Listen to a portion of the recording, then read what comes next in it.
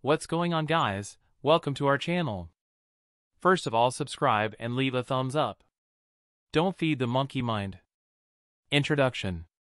This book will show you, in a clear and memorable way, everything you need to know to alleviate your anxiety, worry, and stress.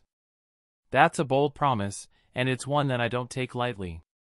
One reason I feel qualified to make it is that I'm a therapist who has specialized in treating anxiety disorders for 20 years. My second qualification is that I was not blessed with a relaxed, easygoing nervous system. Like you, I am hardwired for anxiety and worry. I was an anxious child as far back as I can remember. I'll skip the gory details about chronic nightmares, mysterious stomachaches, and endless worrying. When my anxiety persisted as a young adult, I turned to therapy for help. My therapist had a psychodynamic orientation, commonly known as talk therapy, which is based on the premise that our problems originate in childhood and that once we have insight into them we naturally progress toward a healthier state. After a number of sessions, my therapist and I theorized that my anxiety began with my relationship with a distant and critical father, and that I developed a fear of being judged and criticized. This and other similar insights were comforting to me. It made good sense that I was anxious and it wasn't my fault. My anxiety, however, continued. Several years later, shortly after the birth of my first child, Max, I started having panic attacks.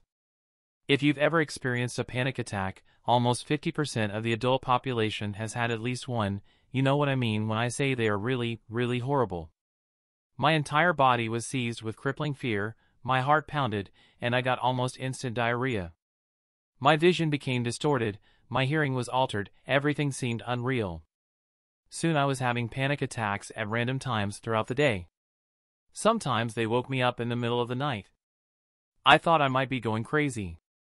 I had a child to take care of and I was beginning my professional career as a therapist.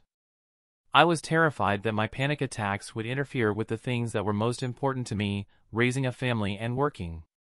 I knew I needed help. My new therapist and I decided that the responsibility of a newborn was probably what triggered my anxiety. We explored how my past made me vulnerable for developing anxiety. Once again, I was getting all sorts of insights. But the panic attacks just kept coming. My therapist and I thought relaxation would help, so I committed myself to practicing relaxation every day. I faithfully tried one relaxation tape after another, thinking the next might do the trick. Still, there was no relief. I found someone who did biofeedback, a type of relaxation training where you are hooked up to a machine that gives you an immediate reading as to how relaxed your body is. I was a very motivated participant, but still, the panic attacks came. I was desperate. Everything I was doing to figure out why this was happening to me and to stop it from happening was not working. I began to have serious doubts about my career choice. How could I help others if I couldn't help myself? Then in a local bookstore one day I saw a title that jumped off the shelf at me, Don't Panic by Reed Wilson. I started to read it right then and there, and within a few minutes I was standing in the aisle fighting back tears of relief. I had finally found someone who understood what was happening to me. What I discovered from reading Wilson's book was that the reason why I was having panic attacks was not nearly as important as how I was reacting to them. My attempts to fix the problem, analyzing it, figuring it out, trying to get rid of it with relaxation training, were actually making things worse.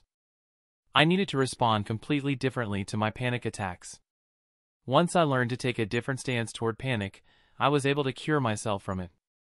Don't Panic was my first introduction to cognitive behavioral therapy. CBT is not concerned so much with how your problems developed, but what is maintaining them now. Inspired by my personal experience, I retrained myself with books and workshops, and by consultation with some of the best CBT therapists in the field. Changing my professional orientation to CBT has transformed my job effectiveness and satisfaction immeasurably. It was not until later in my career that I realized that focusing on what is maintaining problems is not only effective for all types of anxiety and depression, but for living a fuller, more self-actualized life. Whether you want to free yourself from a specific problem, like me and my panic attacks, or you simply want to live a happier, more successful, and more peaceful life, the tools to use are the same. I often tell my clients who suffer from anxiety disorders that they are the lucky ones. They are lucky in the sense that, Unlike most people whose anxieties can be tolerated, their anxiety is too serious to ignore. They have a real motivation to seek help. What I have to teach them will not only help them with their anxiety, it will help them with whatever problems arise in the future. Do you have the motivation to change? If you do, read on. Everything you need to know is right here in this book. Chapter 1. Perception of Threat. Do you ever feel as though you were living your life hooked up to an 4-drip of fear? 6 a.m. I couldn't get to sleep last night. Now I'll be too groggy to be productive. 6:01 a.m. Did I check whether the kids did their homework? 6:02 a.m. God, I hope the market holds. And so on throughout your day. The fact is, you are living with a virtual 4-drip of fear, a steady dose of stress hormones that you experience as anxiety and worry. It's a prescription written for you and delivered to you by your own brain. And trying to do something about it has only made it worse. This book will show you why you can't control your anxiety. Indeed, it will show you that the very things you've been doing to try to control your anxiety are actually what maintain your anxiety. Resisting, avoiding, and distracting yourself from your anxiety are behaviors that send the wrong message to your brain. These behaviors fuel a cycle of anxiety that always leads to a bigger dose. I call it feeding the monkey. By the monkey, I mean the monkey mind, a metaphor as old as the behavior itself. Let me explain what I mean. For thousands of years, sages have likened the human mind to a monkey, leaping into thin air from one branch of thought to another, never content, never at rest. Worries echo in our heads like so much monkey chatter. Powerful emotions have us jumping at anything that promises a little relief. Yet somehow relief always lies just beyond our reach. Whether due to genetic traits or traumatic life events, millions of us suffer from excess anxiety. But regardless of what variety or intensity our anxiety manifests, there is one thing that is true for all of us. We cannot relax and be at peace unless we feel safe. Humans and all other creatures, regardless of species, are first and foremost survival machines. Maintaining safety is, by necessity, our highest priority. When we feel that our safety is at stake, everything else, appreciating the beauty and wonder of life, pursuing the heart's desires, or simply being present in the moment, becomes expendable. Whether or not you believe your personal safety is at stake, you've been living as if it were. The way we anxious folks are wired, we don't feel like we have any choice. In order to understand how this has happened to us, let's take a brief trip to what is sometimes called the fear center of the brain. Deep within the core of your skull, at the top of your spinal column, is a pair of almond-sized nuclei called the amygdalae. All experience, everything you see, smell, hear, touch, feel, or think, passes through the amygdalae like travelers passing through airport security. There in the amygdalae, each experience is instantly and automatically screened for threat. When there is a perception of threat, the amygdalae set off an alarm system that alerts their neighbors, the hypothalamus and the adrenal glands, which in turn send hormonal and neurological signals to the sympathetic nervous system, instructing it to accelerate the heart rate and breathing, bathe you in stress hormones, and shut down digestion and other unnecessary functions, in short, to go into survival mode. How we experience survival mode, what it feels like to us, is crucial not only to our safety but to our sense of well-being. Depending on the perception of threat, we may experience these alarms as uncomfortable physical sensations, like heart palpitations and sweating, and negative emotions like fear, anger, and shame. These feelings are not conducive to our peace of mind. They can override everything else we want to think about and act upon. In effect, they hijack the rest of the brain. If you are unable to enjoy the higher functions you are capable of, the ability to relax, to experience joy, to move toward your dreams, that alarm system is being overused. You are living within 4-drip of low-level negative emotion, otherwise known as anxiety. You are surviving, but not thriving. Your purpose on earth is being trumped by the misperceptions of threat and the false alarms of the amygdalae, or, to borrow the sage's metaphor, the monkey mind. Why a monkey? Isn't the source of our fear and anxiety more like a monster to be vanquished, a demon to be exorcised? Hardly. This part of your brain is a loyal, hard-working component dedicated to your safety. It just gets a little wild and overreactive sometimes, like a monkey. A call to action. Imagine you are crossing a busy intersection on your way to work in the morning when a truck runs a red light and heads straight in your direction. Instinctively, in a fraction of a second, you leap to the curb, out of the truck's path. Your heart is pounding and your hand is shaking so hard your coffee is spattering on your sleeve. This is the fight or flight response, and while you may not enjoy the feeling, it has kept us alive for thousands of years. This early warning system is so quick and powerful that it overrides the rest of your brain. Whatever else you were focusing on, watching the walk light, thinking about the meeting you are heading to, falls away so dealing with the threat can take center stage. This is as it should be, for after all, the number one job of the brain is staying alive. The fight or flight response is the call to action of the monkey mind. Without it, we'd all be busy cliff diving and petting snakes. As if keeping us safe were not a big enough responsibility, the monkey mind is also instrumental in performing the number two job of the brain, that of keeping us connected to each other. In addition to threats like charging wild boars, club-wielding rivals, and speeding trucks, the monkey mind can recognize social threats to our survival. It's hardwired to do so. Even in our earliest stage of life, infancy, we can perceive safety or danger in the facial expressions of our parents. Why is this necessary? We humans are thin-skinned, without sharp teeth or claws, and not very strong, what other predatory animals might call a soft target. We have always hunted and housed ourselves together in packs, so we can watch out for each other. Your ancestors' social status within their families and tribes was crucial to their survival. In order to protect your social status, your monkey mind is always watching and listening to those around you, looking for signals telling whether you are respected, whether you are loved, and whether you belong. If you are alienating your neighbors, irritating your friends and family, or a subject of scorn to your community, even if you are not aware of it, the monkey reads the signals and sounds the alarm. Asserting a fear, with a side order of shame, will focus your attention and remind you that you need to play well with others. Primordial threat. These two ever-present possibilities, death, and losing social status or being kicked out of the tribe, are universal, what I call primordial threats. The ability to recognize primordial threats is so important that it is built into our brains, part of our operating system. You don't have to teach a toddler not to put her hand in the fire or walk off a cliff. The ability to recognize heights, loud noises, snakes, bared teeth, and other dangerous situations as potential threats is universal.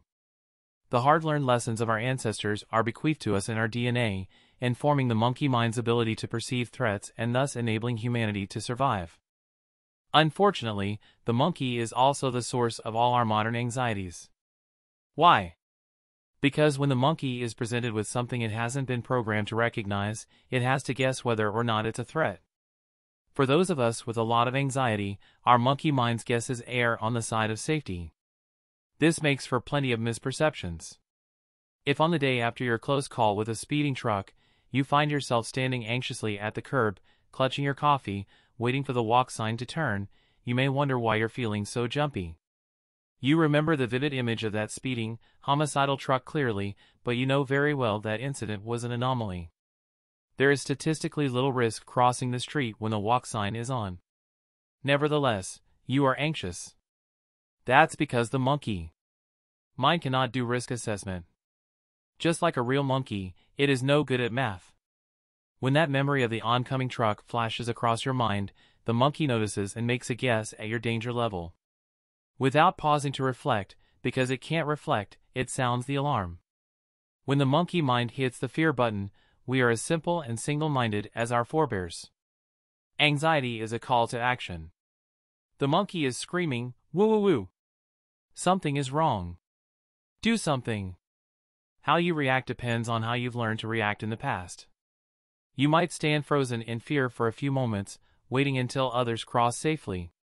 You might avoid that corner in the future, or you might white-knuckle your way across the street, shaming yourself for your fear, muttering this is ridiculous. When the monkey uses its trump card, usually whatever we do is ridiculous. Once your fight or flight reflex is activated, the chemicals, hormones, and emotions at work in your body hijack the rest of your brain. This is quite an accomplishment for such a little critter. The prefrontal cortex, known as the executive brain, is the size of an elephant compared to the monkey mind. It's the greatest cognitive engine in history, the primary tool used in the writing of Hamlet, invention of the iPhone, and perhaps someday, a cure for cancer. Yet with the help of a little anxiety, the monkey can make the elephant stand on its hind legs and trumpet its snout in terror. No matter how smart you are, no matter how crystal clear your vision, everything is distorted when viewed through the lens of fear. Hijacked. When we are hijacked by the monkey mind, we make two simple mistakes. First, we overestimate the threat. What are the actual odds of another homicidal truck appearing the moment you step into the street today? The chance is practically nil, but you're trusting a wild guess of the monkey, woo woo woo. Looks likely to me. The second mistake is that we underestimate our ability to cope with both the negative emotions in the monkey's alarm and with the threat should it actually occur. Whether we're crossing the street or climbing a ladder, accidents happen. When you attempt any task, you can fail. When you open your mouth to speak, you may offend someone. But life doesn't stop when threats manifest as reality. We cope. We recover. We can learn from our mistakes and move on. Nor should life stop when we're feeling the negative emotions and sensations of the monkey's alarms. But many of us have our lives on hold. The ambient background of anxiety keeps us paralyzed, unable to follow our dreams. We spend our days, and for some of us, nights, reviewing the past for errors and looking into the future to prevent making more. We debate decisions we've already made, recycle old concerns, indulge endless regrets, obsess over things we can't control. It's all in response to a constant stream of negative feelings and monkey chatter. Woo woo woo! Something is wrong. Do something. We try to manage things.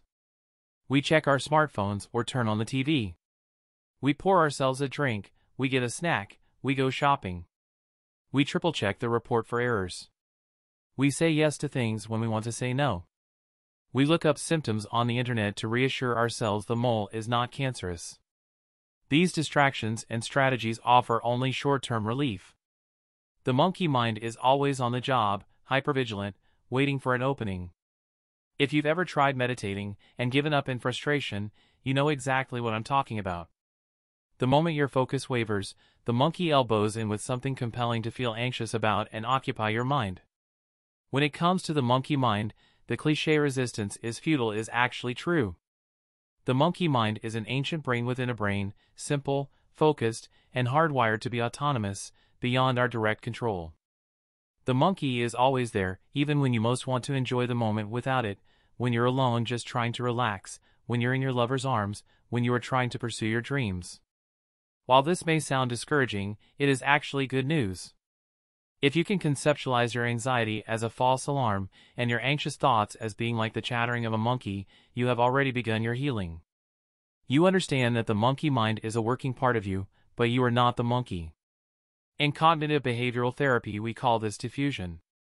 Becoming aware of this difference diffuses, creates a distance between the part of you that is hyperreactive to threat and the rational part of you that can notice your thoughts, emotions, and bodily sensations, and learn to override them when necessary.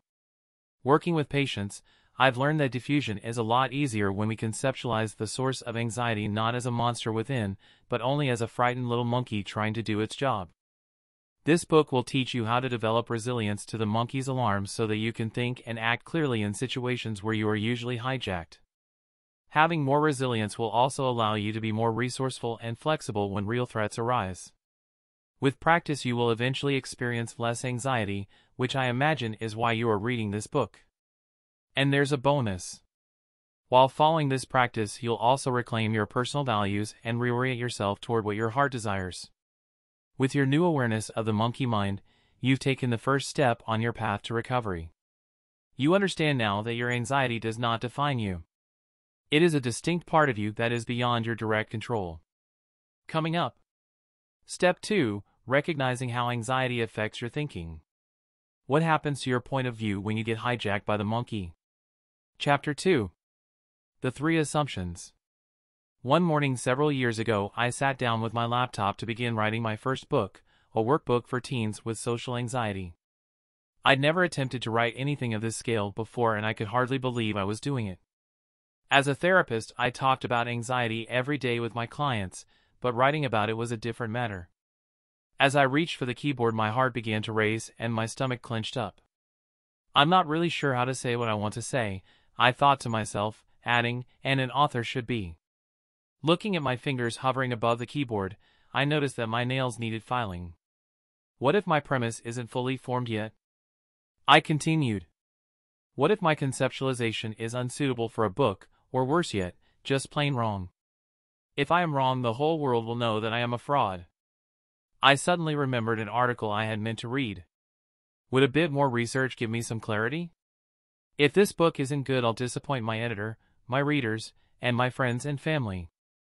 I'll let everybody down, I thought. At this point, my hands were visibly trembling. Looking out the window, I noticed that someone really should pick up that dog poop in the backyard. None of the tasks that were calling me away from my laptop were truly important or time-sensitive. What made them suddenly compelling was that both my body and my brain were telling me that something was wrong. I was experiencing the very thing I considered myself an expert on, anxiety. I was hijacked. If we examine my anxious thoughts that morning, we can recognize 3 assumptions I had made.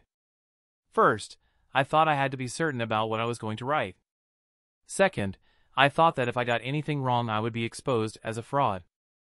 Third, I thought if the book wasn't successful, I would disappoint everyone.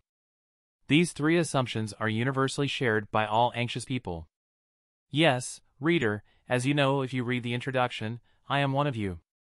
Because they echo the survival agenda of the monkey mind, I call them collectively the monkey mindset. Intolerance of uncertainty, I must be 100% certain. Perfectionism, I must not make mistakes. Over-responsibility, I am responsible for everyone's happiness and safety. These assumptions are impossible standards. The more we attempt to live by them, the more anxious we will be, and the less likely we will be to take the risks that are necessary to take in order to live freely and follow our dreams. That morning in the backyard, I stopped and took a look at myself.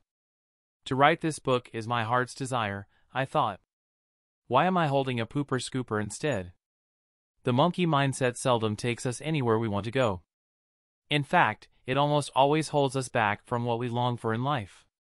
You will recognize at least one, if not all 3 of these assumptions, as a central pillar of your own belief system. The first is particularly widespread. In fact, you can't be anxious without it. Intolerance of uncertainty. The ability to plan for the future, to anticipate problems and opportunities, is one of the most important, if not the most important, adaptations of our Homo sapiens brains. Whether the issue is our health, our finances, or our family, we like to know what lies ahead. What if I get sick? Will the market crash? Will my loved ones arrive safely?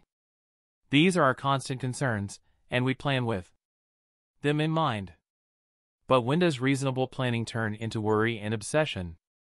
Your monkey's central mission, keeping you alive and safe within your tribe, is best accomplished by eliminating all uncertainty. The monkey motto is what you don't know might kill you. From its perspective, the only time it's safe for you to relax is when you can anticipate and control every outcome. Be certain or die. Yet the only thing we know for certain is that the sun will come up tomorrow. If we cannot tolerate not knowing what will unfold in that morning light, we won't be able to sleep. Until we've eliminated every threat, we will be unable to relax or feel any pleasure. We'll agonize over decisions because we think that with enough research and caution we can always make the right choice. Presented with something new, we'll assume it is dangerous unless it's proven to be safe. We're always preparing for the worst because the worst is probably just around the corner. This mindset takes its toll. Constant hypervigilance keeps us worried and stressed, especially problematic at night when we are trying to sleep. Making decisions is difficult because we believe we need to be sure we are making the right one. Big decisions like choosing a college or a job are paralyzing. Even something as simple as choosing a pair of shoes can become a labyrinth of pros and cons. Difficulty tolerating doubt can lead to compulsive checking behaviors like making sure doors are locked and appliances are turned off. You'll tend to overplan things, even weekends and vacations have a to-do list. And when the list doesn't get finished or things don't go as you plan them, you become upset and have difficulty enjoying the moment. The problem with needing to be certain is there's a never-diminishing supply of things to make certain of. Every waking minute you'll be striving for that which is unattainable, complete certainty about all things. When your default protocol is to guarantee a good outcome in every situation, you wind up treating life itself as a threat, something to be checked on, analyzed, evaluated, controlled, and conquered. Instead of living fully and dealing with whatever may go wrong, you spend your precious days on earth worrying about what might happen. Maria. Let me introduce a composite client of mine with this monkey mindset. Maria's presenting problem was her sensitivity to physical sensations, typically a sudden stabbing pain in her heart area, pressure in her head, flashes of light in her eyes, or tingling in her extremities. When she had one of these sensations, she worried that it might be a sign something was wrong, like a heart attack, a brain tumor, a detached retina, or a nervous system disorder. To ease her anxiety, she monitored the symptoms closely and looked them up on the internet. Her doctor reassured her that they were harmless, and her tests showed that she was healthy, but Maria was spending more and more time and energy dealing with these sensations, and she felt they were ruining her life. I knew the pain I was having was probably harmless, she told me after a trip to the ER, but what if it was an aneurysm? Although Maria was smart enough to recognize that random sensations are seldom pathological, her assumption was, I must be certain. Every sensation was guilty until proven innocent, and the cost of investigating them was wearing Maria down. Maria was hijacked, acting out of an intolerance of uncertainty. Nearly every anxiety sufferer I have met shares Maria's mindset, this assumption that certainty is not only possible, but necessary for our peace and happiness. The truth is just the opposite. No amount of preparedness can control every outcome. Life always provides adversity, for which we need flexibility and resilience. And life also provides pleasant surprises, joyous and peaceful moments that we can't anticipate. These are wasted, sadly, on those of us who are only open to what we can be certain about. Some of the problems that those of us with a need to be certain have are difficulty relaxing, difficulty making decisions, difficulty forming opinions, worrying about health, family, and finances, over-planning and getting upset when things don't go as planned, inflexibility, obsessive-compulsive tendencies, and being over-controlling. To assess how active this mindset is for you, download the Intolerance of Uncertainty quiz at http://www.newharbinger.com/35067. Perfectionism. Many of us like to think we have high standards.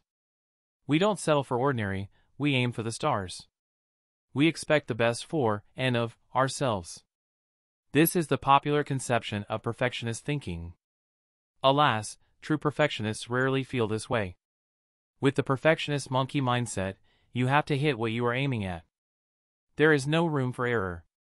Anything less than a perfect outcome means failure.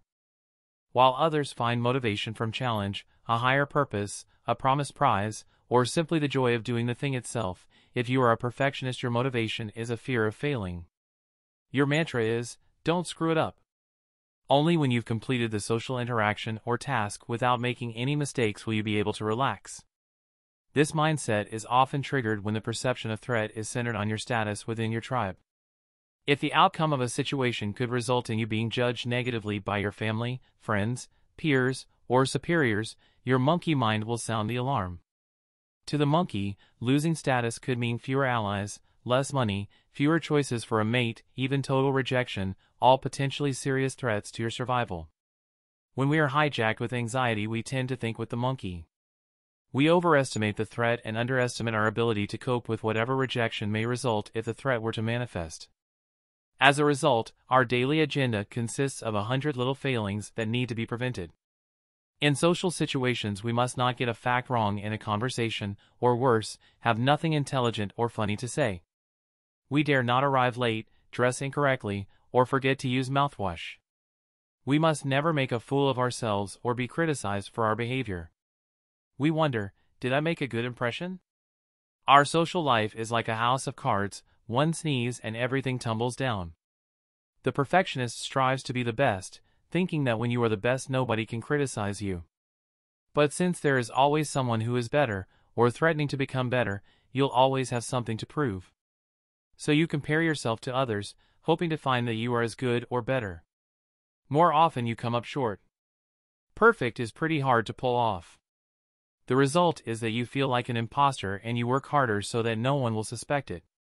You put in extra hours at work yet never quite feel secure. The perfectionist can't seem to hit the sweet spot where she just fits in. Yet our culture glorifies perfection.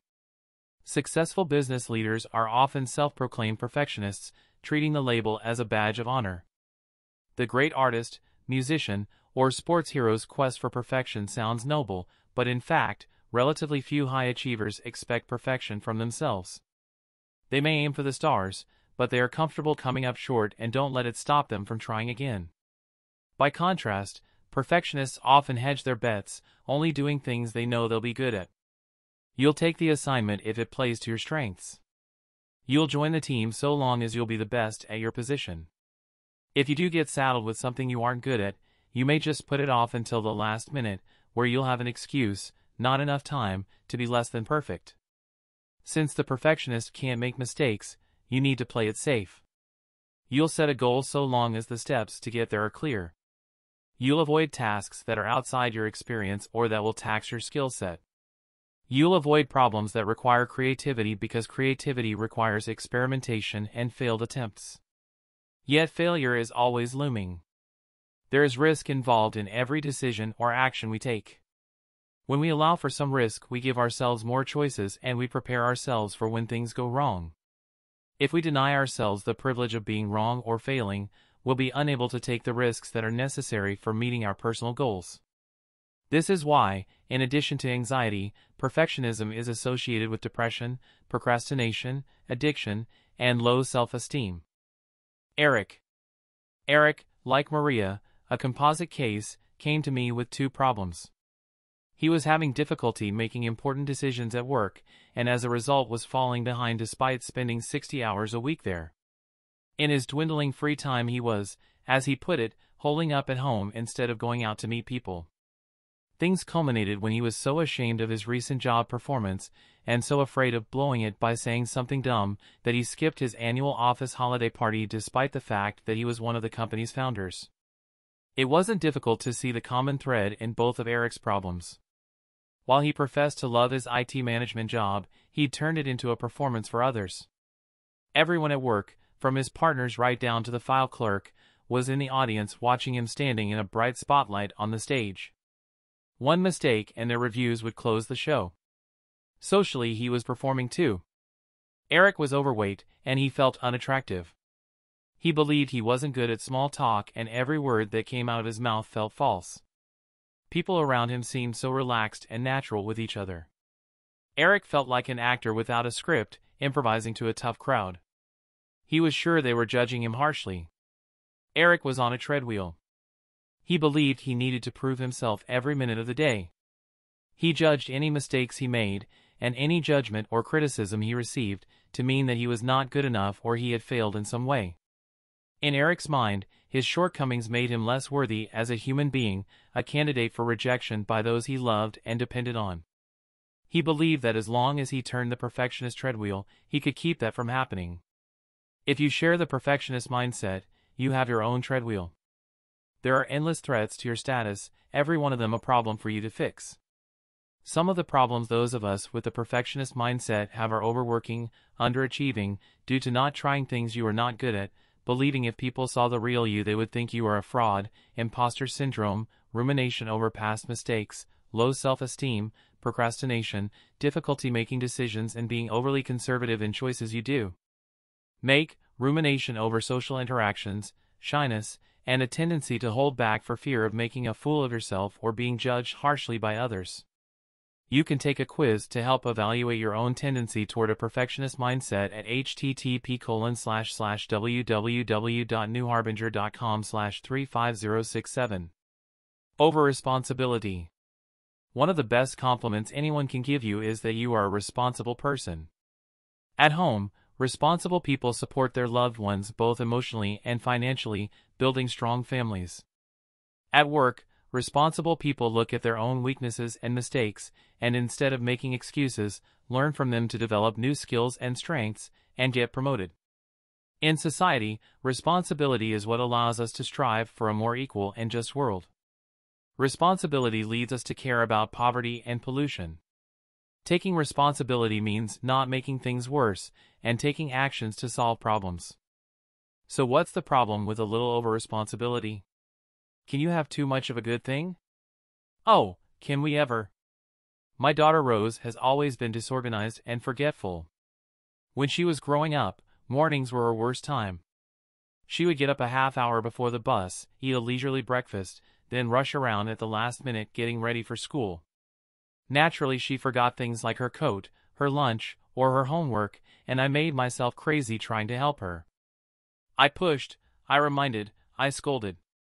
Worst of all, when I got the inevitable call from her that she had left an important assignment at home and needed it desperately or else she would get a failing grade, I drove it to school. To some this may look like good parenting. When we love someone, we should protect her from bad things happening, shouldn't we? That's the cultural assumption we share, but the truth was that for Rose to ever understand her own responsibilities and what she'd need to do to survive and thrive, she would have to suffer the consequences of her own actions. She'd have to get an F, possibly even flunk the course. That was the only way she would learn, but I was too over-responsible to allow her do it. Under the guise of being responsible for my daughter, I was being irresponsible to myself. Thinking we are capable of changing others or keeping them happy leads to burnout, both personal and professional. Are you a people pleaser who can't say no and can't set limits? Are you always staying late to wrap things up or arriving early to set things up? Are you the volunteer who's left standing alone when everybody else takes a step back?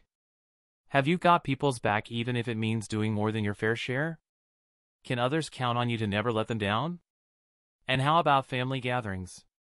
Are you the good hostess, worried about everyone having a good time? I certainly know that one. Over-responsible folks are afraid of losing connection.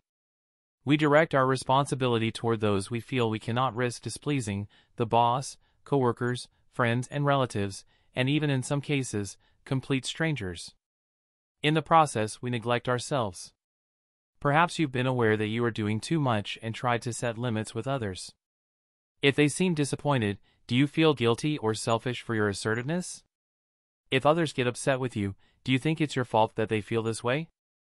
Even when others are upset about something you had nothing to do with an over-responsible mindset you think it's your job to do something about it. The over-responsible mindset calls for bending over backward to accommodate others' needs and expectations, whatever it takes to preserve the connection. This isn't to say that we all don't share certain responsibilities. The environment, world hunger, and wars are good examples of real threats against human health and safety, and every individual plays a part in resolving these problems. But if you cannot rest until the world is well fed, every country is at peace, and the environment is safe, you're thinking over-responsibly. Where over-responsibility becomes the biggest burden and the most difficult to recognize is when the perceived threat is to others' well-being and safety. We are taught to care, to lend a hand when needed, to look out for one another. When someone you care about is making a poor choice, do you think it is wise for you to set him straight, to point out what he can do instead? When someone you love is in pain, do you believe you cannot feel better until she does? Samantha. Over-responsible people have difficulty recognizing what is within their control and what is not. Even when you have a strong personal stake in a conflict, if a solution is beyond your control, it is not your responsibility.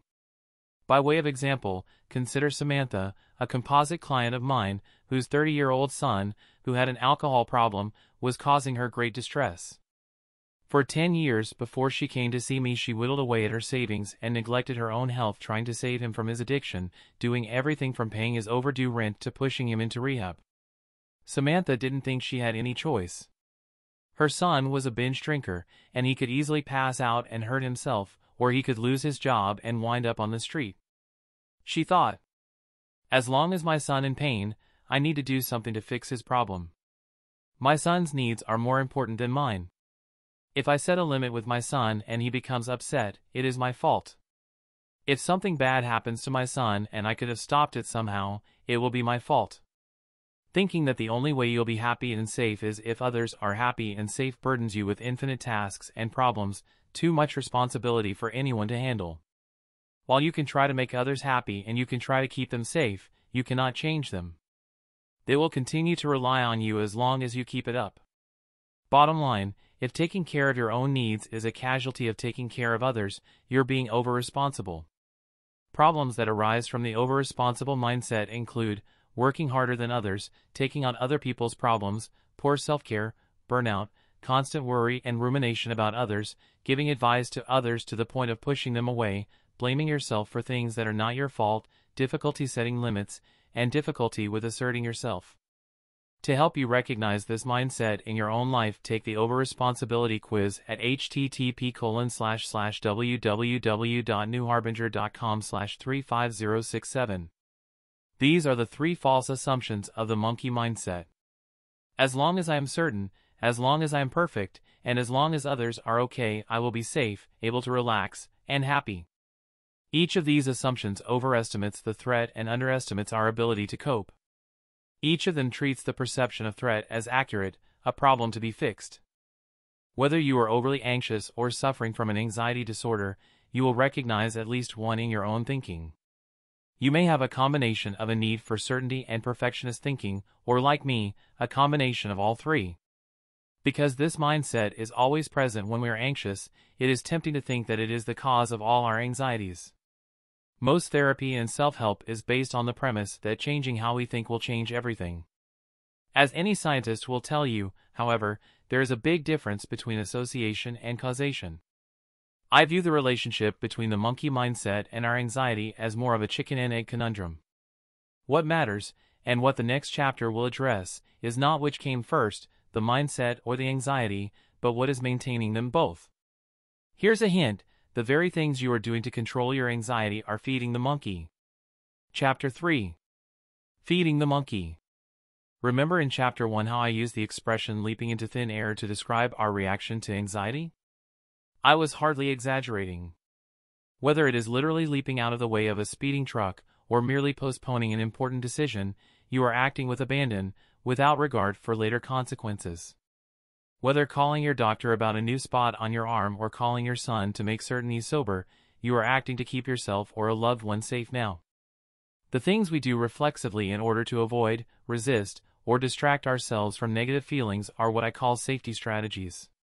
When I chose to do more research, file my nails, and clean up after the dog instead of writing my book, I was performing safety strategies. These were behaviors that would keep me safe from the perceived primordial threats, loss of social status, and being kicked out of the tribe. I wasn't thinking all this through, of course. In a hijacked state of mind, self-awareness is difficult if not impossible. We employ safety strategies unconsciously in response to anxiety, the monkey mind's call to action. Something is wrong. Do something. And when we do something, the monkey rewards us. It takes its finger off the anxiety button and we feel relief. When I closed the laptop lid and stood up, I immediately felt better. My stomach relaxed and my heart rate returned to normal. I was no longer anxious and I was still getting stuff done. After a little rest, I could return to my writing for a fresh start and everything would be better, right? Wrong! The monkey mind wasn't only watching my thoughts for signs of threat, it was also watching my behavior. When I closed the lid of my laptop, I sent a message to my monkey. The message was, "Good call. Writing is dangerous to my survival." I confirmed the threat. I agreed with my monkey that writing the book at that point was an activity to be avoided. The monkey mind likes confirmations. As I pointed out in Chapter 2, it isn't good at risk assessment and generally relies on wild guesses. My confirmation of the threat was a reward. I was feeding the monkey. You can guess what the monkey did later that morning when I sat down again to write. I got hammered again with a tsunami of anxious thoughts and feelings. My safety strategy was maintaining a cycle of anxiety. Every time I fed the monkey, with every repetition of the cycle, in exchange for a temporary relief from anxiety, I guaranteed myself more anxiety in the future. Here's what the anxiety cycle looks like. When dealing with speeding trucks, rattlesnakes, and bears, an anxiety cycle is a good thing to feed, but most situations we face on a daily basis are more ambiguous. Was there a real threat that I could lose status with my friends, family, and fellow professionals by writing a lousy book? Possibly. But when calculating how much of a threat it may be, the monkey has a problem. Estimating odds and making risk assessments are done elsewhere in the brain. The monkey doesn't do math. It can only guess. As it does so often for the anxious person, it guesses on the side of safety. And why should it change its guess after my behavior just confirmed it? The monkey mind is like a small child or a pet watching you for guidance. I emphasize the word watch. You cannot tell this part of your brain anything. The monkey can't be reasoned with, comforted, or distracted from its mission. The only way we can get what we want in life is to override its warnings with our behavior. In my case, it would mean continuing to write despite the anxiety I was feeling. If I were able to do that long enough, over time the monkey would get the message that I can handle writing a book and tolerate the risk involved. Yet how could I do that when I was operating with a monkey mindset, when I shared the same perception of the threat? The monkey mindset will have to be overridden, temporarily at least, before any change of strategy can be employed. And unfortunately, every time we use a safety strategy we reinforce the monkey mindset too. Feeding the mindset. Remember how as a child you used to cross your fingers in hopes that your parents would stop for ice cream? If they didn't stop, you'd forget about it, but if they did stop, you concluded, because I crossed my fingers, we're having ice cream. Or perhaps you remember feeling responsible for something you didn't actually cause, like because I disobeyed my mother she got a stomach flu. In an anxious, hijacked state of mind our thinking becomes childlike and superstitious. We attribute all outcomes to our own behavior. If you perform a safety strategy and happen to end up safe, unconsciously you conclude, because I took precautions I am safe. I call this monkey logic. Monkey logic works great when there is a real threat to your safety. But when there is a misperception of threat, it merely supports your monkey mindset. When I closed my laptop that morning, I reconfirmed the assumptions of my monkey mindset. I must be certain. I cannot make mistakes. I'm responsible for everybody. When we feed the monkey, we feed the monkey mindset. So long as I clung to my monkey mindset and used safety strategies, I was safe from being wrong, from failing and letting everyone down. I was preventing the worst, losing social status, from happening. But in doing so, I was also preventing the best thing I could imagine from happening, writing my book. When clients come to see me, they too are missing out on their best. Let's take a closer look at the anxiety cycles that keep them anxious and stuck in a monkey mindset. Maria's intolerance of uncertainty. Maria, who worried that her physical sensitivities signaled serious illness, was not particularly active, and her sedentary lifestyle made her prone to more than her share of the usual aches and pains. Chest pain in particular triggered a perception of threat. Thinking she was having a heart attack, she made numerous trips to her doctor and the ER, only to find that she had pulled a muscle on her rib cage, or that she had a cramp that disappeared on its own. No matter how many times this pattern repeated, Maria's anxiety only worsened. It seemed to her that her body was a battlefield, a highly uncomfortable place to be. Maria's monkey was working overtime, alerting her to threats to her safety. What was feeding the frenzy was Maria's reaction to the anxiety alarm. Every time Maria took steps to be certain she was safe, she confirmed the threat, awarding her monkey mind a nice ripe banana. With impeccable monkey logic, it deduced, because I alerted Maria to the possibility of a heart attack, she went to the doctor and prevented it. Maria's cycle of anxiety was completed and ready to roll again. Here's what it looked like. Maria, of course, was not only feeding her monkey. She was thinking with it. Monkey logic dictated, because I went to the emergency room and confirmed that my heart is okay, it is okay. Each turn of her anxiety cycle reinforced the I must be certain assumption of the monkey mindset. Maria thought she needed certainty about her physical symptoms. What do you think you need to be certain about? Eric's perfectionism. Eric's anxiety was triggered by doubts about whether he was good enough to be accepted by others. Since he thought he needed to be perfect in order to be accepted at his management job, as well as socially, he had plenty of doubts. A great example was the time he had to make a decision about which vendor to contract with for a major software upgrade for his office. While they all promised to make things more efficient, there would be a potentially difficult transition period where everyone would have to learn whatever system he picked. To Eric, making the right choice was essential for maintaining his status in the company. To his monkey mind, the decision was a primordial threat. If he were to pick a solution with a difficult learning curve, or one that didn't work as well as everyone hoped, he would be judged a failure and in effect, be kicked out of the tribe. Eric managed his anxiety by working overtime researching the options. He interviewed reps from the various vendors extensively, compiled notes, and made multiple projections. After months of working overtime and fielding questions from his increasingly impatient team, he was still no closer to committing. Eric was in a cycle of anxiety. Every time the subject of the software decision came up, his monkey mind flagged it as a threat and turned on the anxiety alarm. You must get this right. Do something. Instead of making the decision, Eric made another phone call to one of the reps, or did some more research, or made another pros and cons list. When he engaged in these safety strategies, his anxiety went down and, for the moment anyway, the crisis was abated. Eric's safety strategies were keeping him not only from making a less than perfect choice, but from making any choice. Every time he delayed a decision in response to the monkey's alarm, he fed the monkey. Confirming the perception of threat around decision-making programmed his monkey for more anxiety alarms in the future. Every monkey feeding also fed Eric's perfectionist mindset. Monkey logic dictated, because I delayed the decision, I did not make a mistake and am safe. Here is Eric's anxiety cycle in a diagram. Samantha's over-responsibility. For Samantha, mother of an alcoholic son, the cycle of anxiety was gut-wrenching. As I noted before, the perceived threat was real. Her only son was in jeopardy of losing his job, his home, his life, and there isn't a parent on earth who wouldn't feel anxious about that. But Samantha was depleting her savings trying to cover for his expenses and paying for his unsuccessful rehabs. She had high blood pressure and she wasn't sleeping well. Her doctor told her she needed to take better care of herself or she wouldn't be of much use to anybody. The question was, 30 years after the birth of her son, how was Samantha maintaining such a high level of maternal anxiety? To answer that, let's start with the most common threat perception in Samantha's daily life. When she hadn't heard from her son in a while, images often popped into her head, horror scenes like her son passed out on the floor with blood flowing out of his ear.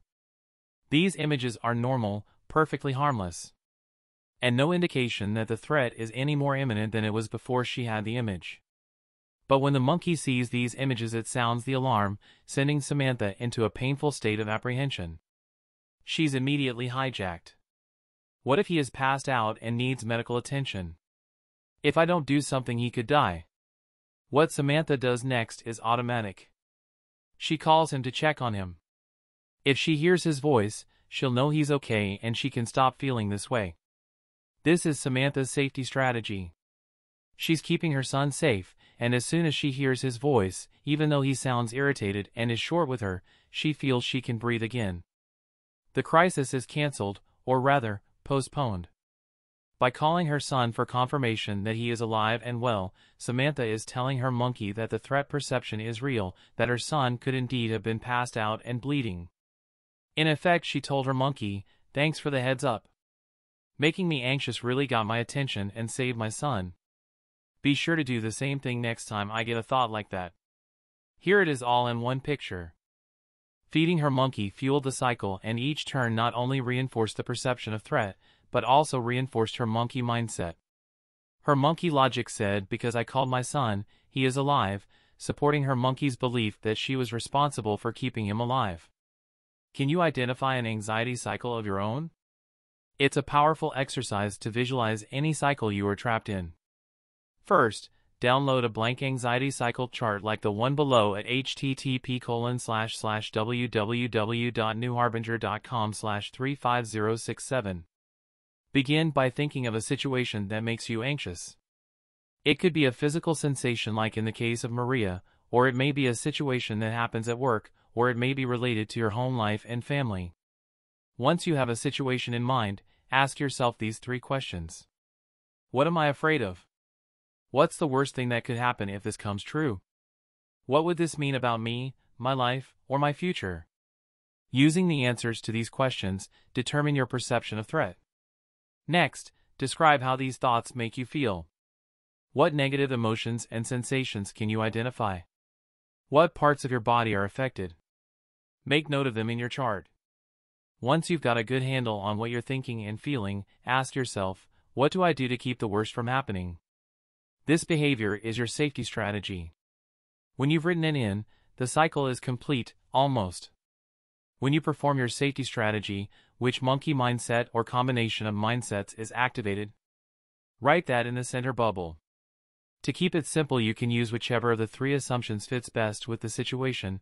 I must be 100% certain, I must not make mistakes, or I am responsible for everyone's happiness and safety. Neither Maria, Eric, nor Samantha were living the lives they wanted to live. Thinking with the monkey mindset is like being an archer who thinks she must hit the bullseye. The rest of the target counts as a miss. Only when her arrow lands dead center, within the circle of safety, will she allow herself any satisfaction, and even then only until her next miss. It's an all-or-nothing mentality, and we usually wind up with nothing. The downward cycle. Safety strategies and their monkey mindsets are aimed at eliminating risk. Yet without some risk, new experiences and learning are impossible. Our thoughts, our behavior, and our level of anxiety become rigid and predictable. Over time, the heart's desires are forgotten. Eric dreaded going to work at the company he himself had founded. Marie gave up the thing she loved the most, travel, because she didn't dare stray from her hospital. Samantha would never be able to retire because her responsibility to her son was draining both her bank account and her health. Within the cycle of anxiety, the joy of being alive is lost. Our world gets smaller and smaller. Doesn't the monkey mind realize there is more to life than just surviving, you may ask? Can it be so primitive and stupid that it doesn't get what's important to me? Can it learn anything? Can it see what I want for myself and just turn the anxiety down a notch so I can get it? No, it can't. Reasoning with the monkey mind is impossible. It's too simple and too primitive to see the big picture that you can see with the rest of your brain. The monkey has a narrow little view of the world. Its perception of what is a threat and what isn't can only be altered by one thing. It learns by watching what you do. If you want to stop being ruled by the monkey, you are the one who will have to change. This is my promise to you, once you learn how to respond to anxiety wisely. Rather than reacting to it, not only will you become resilient to anxiety, but infinite possibilities will open up for you. New experiences and learning will expand your world and enrich your life beyond what you can now imagine. Before you can change anything, however, you'll need to be very aware of what you're doing now. In the next chapter, we'll learn how to identify the strategies you're presently using to avoid negative feelings and stay safe. Chapter 3 Takeaway. When we respond to anxiety with avoidance or resistance, we confirm the perception of threat. We feed the monkey, which maintains both our cycle of anxiety and our monkey mindset. Chapter 4. Playing it safe. We've all observed the classic supermarket scene where a frazzled parent, in an attempt to quiet the tantrums of a 3-year-old, grabs a box of animal crackers off the shelf to quiet the child. Perhaps you have played the role of the parent in this drama yourself. Every observer, as well as the parent, understands the futility of this transaction. While a temporary peace is assured, the takeaway for the child is, if I cry in the supermarket, I will get a treat. We can't expect the monkey mind to stop making us anxious if we continue to give it treats for doing so. If you are truly serious about gaining freedom from your anxiety, an examination of your present monkey feeding habits is in order. As an experiment, begin to observe yourself as you go through your daily life. When are you feeling anxious? How are you responding to the monkey's call to action? For example, if you encounter bad traffic driving to work, do you drive any differently? If you are late for an appointment, does that change how you enter the room? If someone says something that contradicts you, how do you react? Don't try to change anything just yet. Simply watch and listen to yourself without judging anything as good or bad. Just by noticing your present safety strategies, you are taking a giant step toward freedom. Why? Because when you notice safety strategies, you are noticing the monkey mind. This creates space between you and the little critter, helping you to see the difference between it and you. Every thought, feeling, or action you notice helps build awareness of what I will call, for lack of a better term, the higher self. Don't let the simplicity of this assignment fool you. My clients have a difficult time recognizing safety strategies at first, as will you. Safety strategies are so embedded in your daily routine and so commonplace in our culture that they will be difficult to spot. But trust me, once you get the hang of it, you'll see plenty. If you make an honest assessment of yourself, I believe you will be shocked at how much of your daily activity maintains your anxiety. So what exactly are we looking for? Certainly not behaviors that actually do keep us safe from real danger. I want you to continue to brush your teeth twice daily and drive on the correct side of the road. A safety strategy, for the purposes of this book, is whatever you do to feel less anxious or to neutralize a misperceived threat. If you're overestimating the threat, or underestimating your ability to cope with the threat, trying to neutralize the threat is a safety strategy. But it is often difficult for us to judge whether our anxiety is the result of a wild monkey guess that something is wrong, woo-woo-woo, or a signal that something really needs to be done. When we are hijacked in a monkey mindset, our judgment is clouded. We both overestimate the threat and underestimate our ability to cope if the worst should actually happen. To help you determine whether a suspect strategy is feeding the monkey, here are 2 criteria. The strategy gives only temporary relief and must be repeated. The strategy takes you away from either your goals or your values in life. When you are examining a questionable strategy, these are the questions to ask. Are you repeating the behavior? Safety strategies are always part of a pattern, a cycle of anxiety. Are you giving up your long-term interests or compromising your personal values in exchange for short-term anxiety relief? If the answer is yes to these questions, you found a safety strategy. Behavior and mental strategies. There are 2 types of safety strategies. The first type consists of behavioral safety strategies, the actions we take that feed the monkey mind. These behaviors can be obvious, like not going to a party because you feel uncomfortable meeting new people, or subtle, like going to the party but waiting for people to approach you instead of approaching them. My doing chores instead of writing, Eric's avoiding decisions, Maria's Googling symptoms, and Samantha's checking up on her son were all behavioral safety strategies. The second type of safety strategy is not easily observable in our behavior. I am speaking of the mental safety strategies we employ to keep anxiety at bay. Rehearsing what you are going to say before engaging with someone at the party or second-guessing what stupid thing you may have said or done at the party the following day are mental safety strategies. Other common mental safety strategies include making lists in your mind so that you don't forget something, reviewing your actions to make sure you did not forget to do something important, such as turning off the stove, and monitoring physical sensations that might be linked in your mind to a health concern or possibly to a panic attack. But the most universal mental safety strategy is worry. I know it is counterintuitive to think about worry as a safety strategy. Worrying certainly doesn't make us feel any safer, or does it? When I first started writing books, I worried about my writing skills, as well as whether my message was fresh and accurate. I ruminated over past efforts I'd made to write in high school and college. My husband had always teased me about my grammar and spelling, and getting what was perfectly clear in my head down on paper was always a challenge. Did my worrying keep me safe from writing poorly? No. What it kept me safe from was actually feeling the risk that I was taking. By worrying, I was attempting to solve the problem, which kept me from experiencing the full force of my fear. Agonizing over what I wanted to say was better than the agony I would feel if I accepted the possibility that I'd embarrass myself and let everybody down by writing a lousy book. The truth was, writing the book would actually help me clarify my message, and even if it wasn't especially book-worthy, I would survive. The threat was only a perception of my monkey mind, a perception I confirmed when I worried. The more I worried, the more I joined with my monkey. Together we agreed that writing a book was dangerous. It could lead to me losing status in my tribe. Worry is so ubiquitous that we are largely unaware of when we are doing it. Revisiting the same challenges and problems over and over in our heads doesn't resolve them or make them go away. It is our instinctive response to the monkey's call to action. Something is wrong. Do something.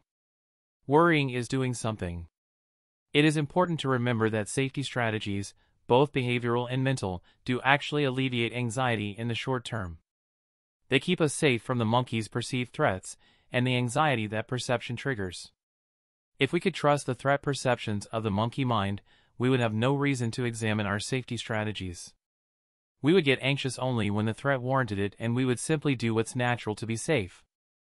But, since we can't trust the wild guesses of the monkey, and you are experiencing chronic anxiety and stress, isn't it in your interest to look at your strategy? What are you doing to try to control your anxiety? How are you feeding the monkey? I must be certain strategies. My favorite example of intolerance of uncertainty, and the one I have the most personal experience with, is overplanning. Do you also need to have all your ducks in a row? When your wedding plans are so time-consuming you forget what your fiancé looks like, when your vacation agenda is so rigid that an unforeseen event ruins everything for you, or when your meeting agenda doesn't allow for the possibility of a new idea surfacing, your strategy is a safety strategy. Right up there with overplanning is compulsive list making. We list the chores we need to do, the things we don't want to forget, what to pack for an upcoming trip, what to ask the doctor, or what to do in our free time. And don't forget the list of all your lists. When you cannot be happy until everything on your list is checked off, you are not allowing much opportunity for yourself to be happy. Not only will there likely be something you couldn't quite get done, but there will be another list waiting for you to start on. When everything has to be nailed down and under control, what you're trying to control is anxiety. Are you an overchecker? To ward off fears of financial disaster, we monitor our stocks and the business news. To avoid feeling left out, we check our social media, favorite sports teams' posts, or our text messages. These behaviors are perfectly acceptable in our culture. Are the kids safe at their friend's house? Text them, again, and find out. Our smartphones make it possible to seek certainty whenever the urge hits, wherever we happen to be. But if you need to do a particular behavior in order to not feel anxious, that urge is a safety strategy employed to neutralize perceived threats. There is also mental checking. When you left the house, did you remember everything you need? Did you close the garage door? Do you review things in your mind to be sure? Do you mentally monitor your physical sensations, looking for signs that something is wrong? Lots of these behaviors do work, and they aren't always problems. But when they are employed to reduce anxiety about a threat you're overestimating or that you are underestimating your ability to cope with, the behavior is a safety strategy. For example, if your anxiety about feeling trapped in your seat keeps you from flying, then taking the train is a safety strategy. If you can't tolerate the possibility that the train might be late, then renting a car is a safety strategy. And what about that recent terrorist attack? You never know where terrorists will strike. Maybe you shouldn't be traveling at all right now, since you can't be sure. I cannot make a mistake strategies. For the perfectionist, not being allowed to make a mistake brings up a lot of anxiety. Picking a college, a job, a mate, or even a dessert could prove fatal if your choice turns out to be less than perfect. Your safety strategy might be to consult another friend, put the decision off, or in the case of the dessert, observe what others are ordering and choose the same. If everything you do on the job has to be perfect, safety strategies might include rewriting reports, repeating research, putting in overtime, or making excuses in advance for what you imagine might not be good enough. When you cannot make a misstep, interacting with others is like walking through a minefield. Don't approach anyone, let them come to you. It's safer when you know they are already interested in you. Think before you speak, and make sure you're not misunderstood. Don't ask questions that could make you sound stupid. Best not to state your opinion unless everybody shares it. Make a toast? Are you kidding? I haven't had time to prepare. Like the quest for certainty, the quest for perfection can include overplanning and list making. It can mean spending too much time on clothing and grooming, as well as decorating and cleaning. If you've got the biggest screen, the coolest kitchen, and the latest smartphone, who can criticize? As long as everything is just right, you won't have to feel less than. Mistakes, of course, are inevitable. So your safety strategies will also include damage control. Mentally review everything you've said or done that might disappoint or offend. Justify your actions, first to yourself, then to everybody else. Everything can be explained if you put your mind to it. Once they understand what you're up against, nobody can blame you. The safety strategies associated with perfectionism all share the same objective: neutralize the perceived threat and the anxiety that comes with it. If you can use these strategies occasionally without maintaining an anxiety cycle, good for you. For the rest of us, they bring only temporary relief. The cycle repeats and the quest for perfection continues. Over-responsible strategies. One of the great truisms in our culture is the assumption that caring for others' needs is what brings the greatest happiness. But if you are saddled with a responsibility that is straining your resources, a chronically sick or mentally ill relative, for example, you can testify that taking care of others when you cannot take care of yourself can be a joyless burden that burns you out. When you are acting out of obligation or fear of disappointing others, caretaking is a safety strategy. Perhaps your partner has problems that you take on and try to manage, like poor diet, lack of exercise, or substance abuse. Unless he or she is happy and healthy, you can't be happy and healthy. Are you the essential person in your work environment, someone everyone can depend on? Maybe things fall apart unless you pick up the slack, so you wind up working overtime and filling in whenever someone else is sick. Have you been doing more than your fair share for so long that you become irreplaceable? Or maybe you're stuck in a relationship where, if you stand up for yourself or set a limit, you're afraid your partner may become upset with you. When you believe your partner's feelings are your responsibility, you'll need to keep him or her happy. Needing to please your mate can have you engaging in activities you don't enjoy, compromising on decisions like vacations and purchases, or constantly uprooting yourself and moving to enable his or her career. With this mindset, you are ultimately responsible for everyone and everything. Your actions are designed to keep everyone happy except you. When care of others takes precedence over care of oneself, it is often motivated out of anxiety and not just love. When you say yes to something in order not to displease others, when you go along with the crowd so as not to risk feeling left out, when you accept a task that is more than you can handle so you won't be judged as selfish or not a team player, or simply so you won't lose the connection, you are performing a safety strategy. You are attempting to neutralize the negative emotion that would accompany the risk of displeasing others, which is a primordial threat to the monkey mind.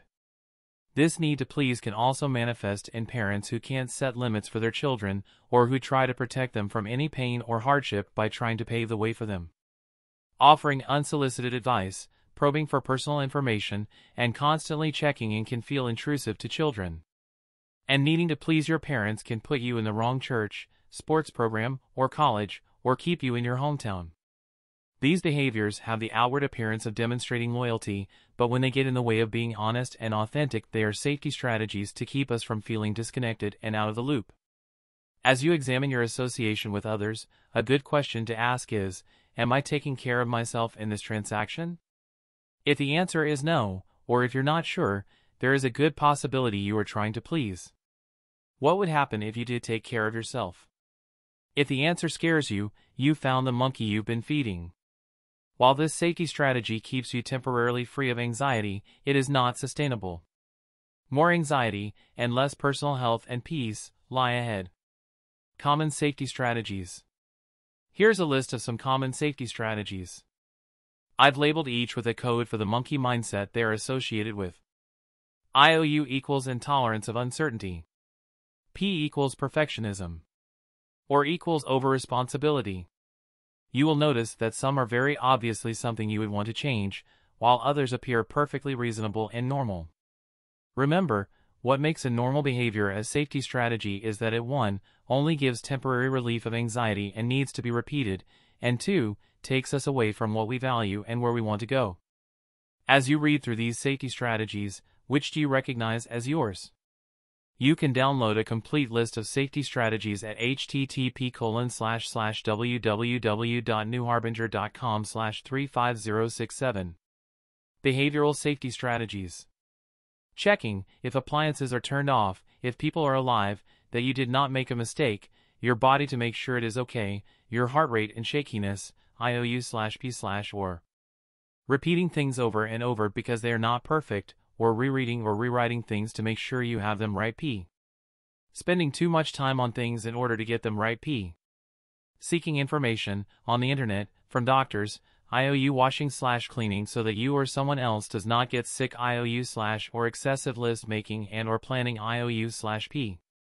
Making excuses for yourself when saying no to something or defending and or justifying yourself and your actions. P/or prioritizing others' needs over your own. Or procrastinating. P. Avoiding initiating conversations. IOU/P/ or avoiding speaking up in meetings. P. Avoiding being the center of attention. P. Avoiding situations where you feel trapped, like being a passenger in a car or sitting in a movie theater, or looking for escape routes. IOU. Pointing people's mistakes out to them, kids, spouse, or trying to solve other people's problems for them, or avoiding taking time for yourself, exercise, yoga, doctor's appointments, or asking for reassurance for decisions you have made IOU/P. Avoiding giving opinions that others may not agree with P/or. Mental safety strategies. Reviewing events, what you might have said or done IOU/P. Making mental lists IOU/P. Monitoring physical sensations, analyzing what might be wrong or what is causing you to feel a certain way IOU. Worrying and attempting to figure out, fix, and problem-solve situations IOU/P/or. Trying to remember things that might be important IOU/or. Mentally checking that you remember to do something like turning off the stove IOU/P. There are two other safety strategies that I want to make special note of here. The first is so ubiquitous and embedded in our culture that a list long enough to cover all its variations would fill several books. The default, go-to strategy to fend off anxiety in our everyday lives is, drumroll please, distraction. Distraction is not a problem in and of itself. For example, a hobby like quilting, photography, or playing guitar can distract you from the normal pressure of daily life. The same could also be said for the emails and texts, news feeds and social media, computer games and movies that compete for our attention day and night. A distraction becomes a costly safety strategy when it is done in response to a perceived threat. This perceived threat could be in the form of a thought, a negative emotion, and/or a situation. Maria was worried her headache was possibly an aneurysm, and this thought was highly distressing to her. When she was not monitoring the sensation or Googling it, she tried to distract herself. Reading a book or watching television often worked, temporarily. But unless the headache went away, the thought that it might be an aneurysm inevitably returned just as strong as ever. Trying not to think it by distracting herself only confirmed the threat that the thought was dangerous. Ultimately, her distraction was feeding her monkey. Faced with a decision or project that caused him performance anxiety, Eric procrastinated. Distracting himself by responding to emails, incoming phone calls, and employee requests was an attempt to avoid the anxiety he would feel if he actually made a decision or started on a project.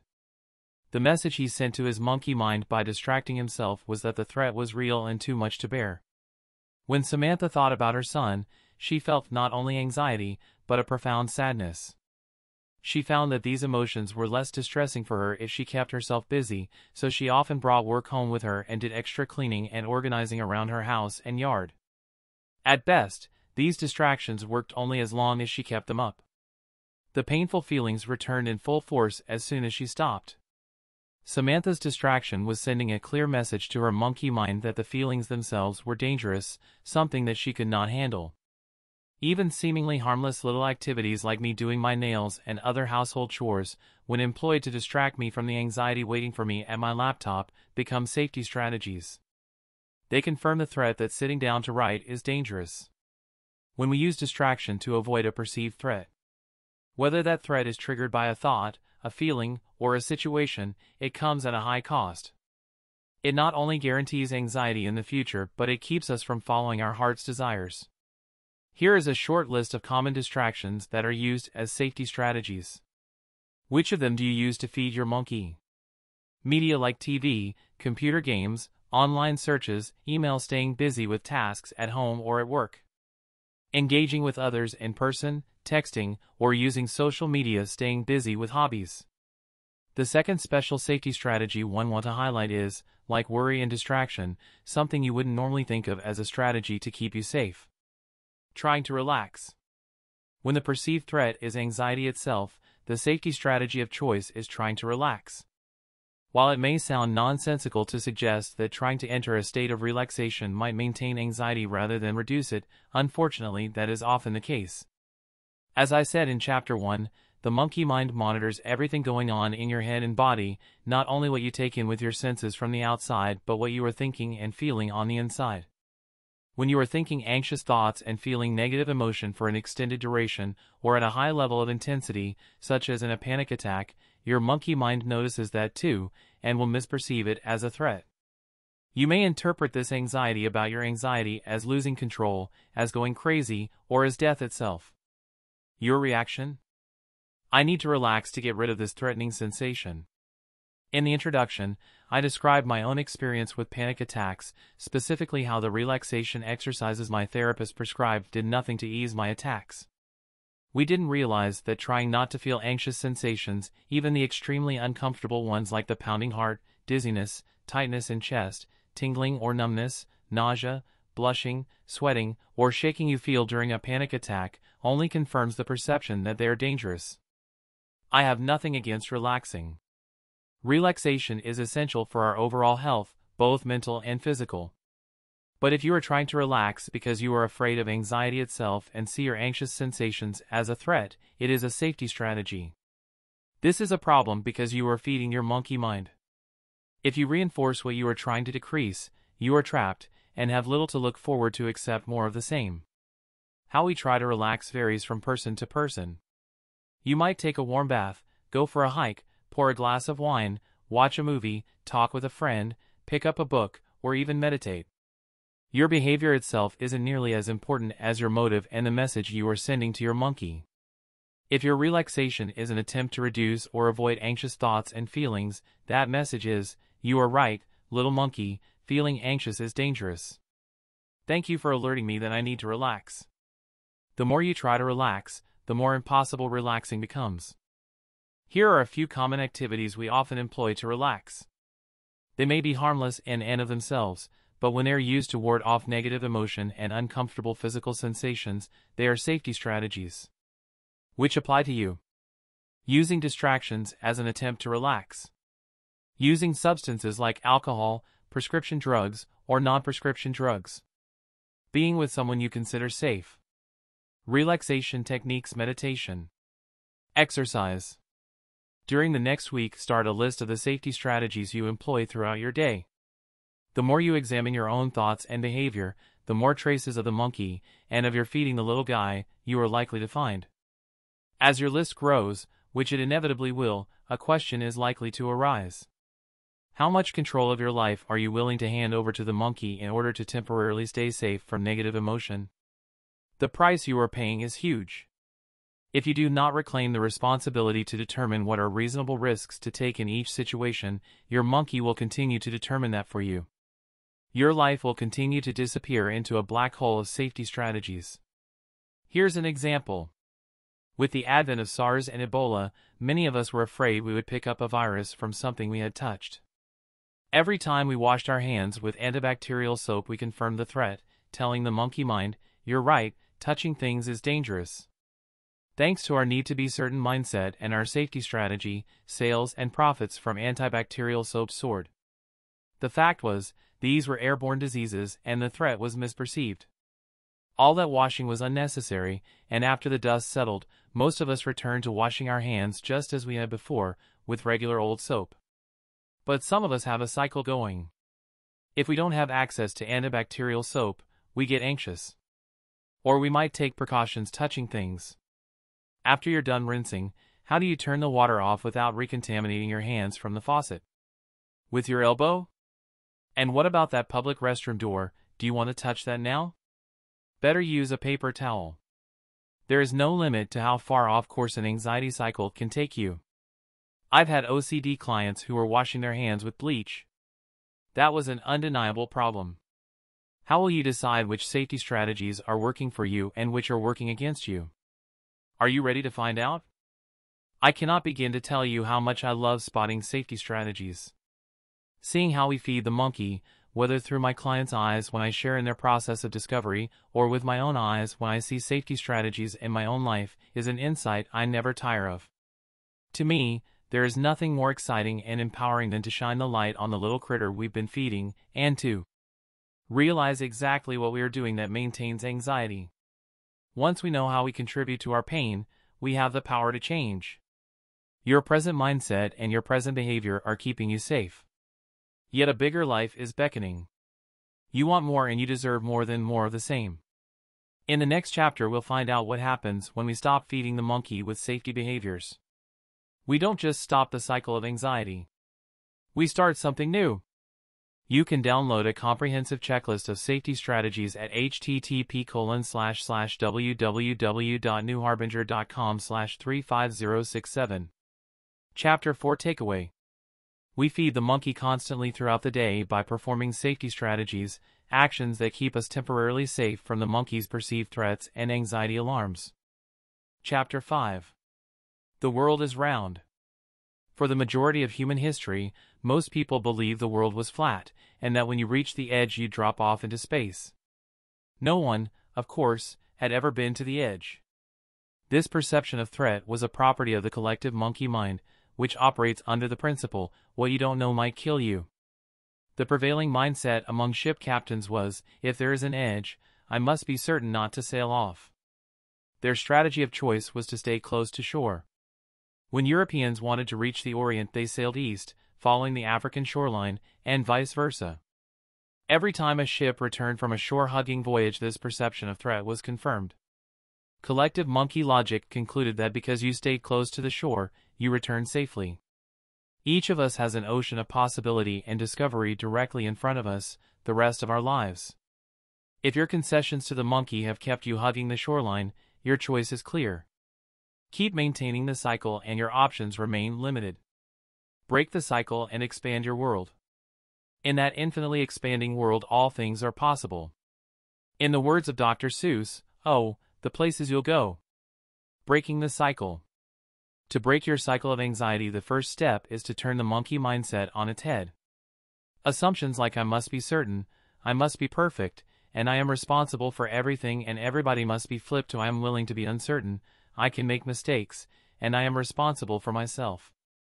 Easier said than done, of course.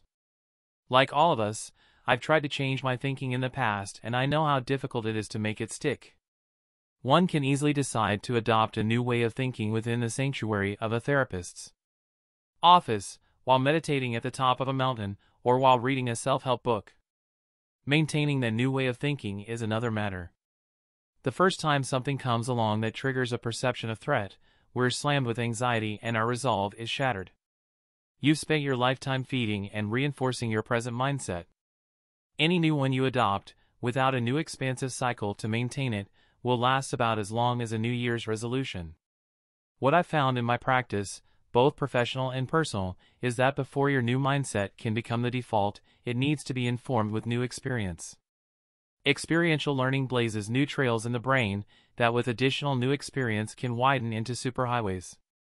There is no substitute for actually doing it. You may dream of running a marathon, but you won't actually start to believe you can until you've put some serious mileage on your Nikes. So how do we get new experience to support our new expansive mindset? We stop feeding the monkey.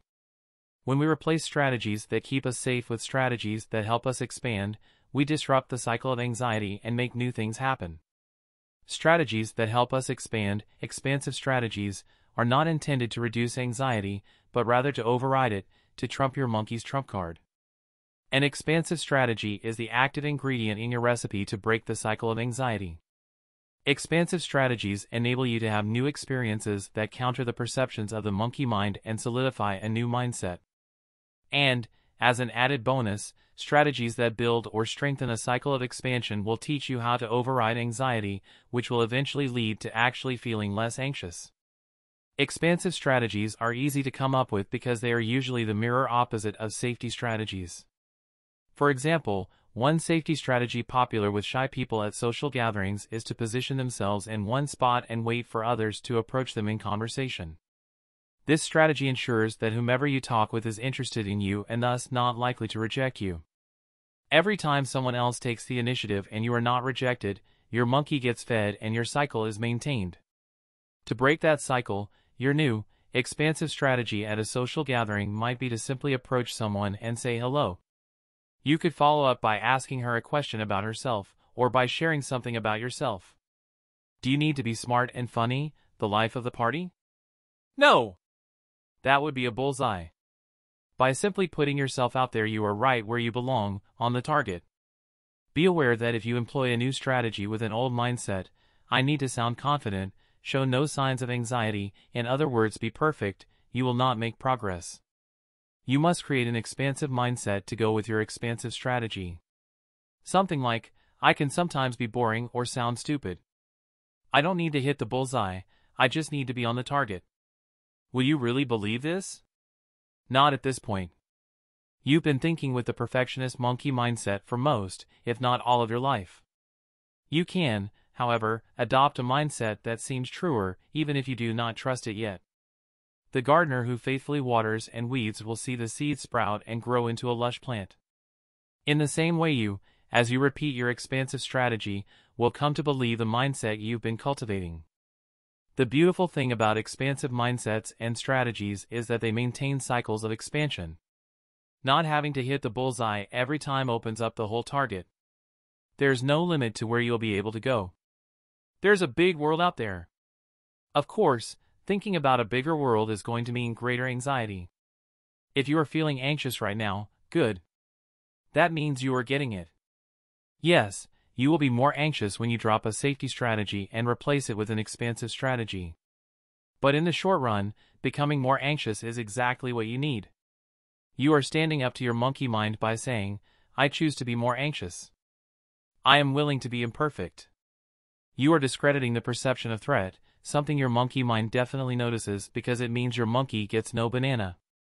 When you do this over and over again, your anxiety alarms will decrease and you will become more comfortable being yourself in social situations. You will also learn how to deal with occasional rejection, which makes you much more resilient. While all this may sound challenging, be assured that even my most anxiety-ridden clients have changed their strategies. So can you. I'll be addressing the issue of handling anxiety through this transition in more detail in the next chapter.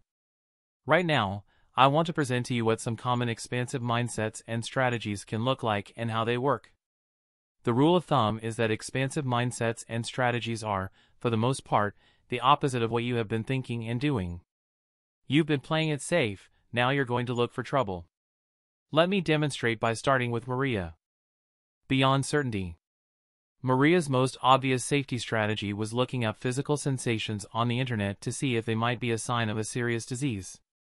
After some discussion, she decided on a new expansion strategy. She would refrain from Googling any symptoms for 1 week.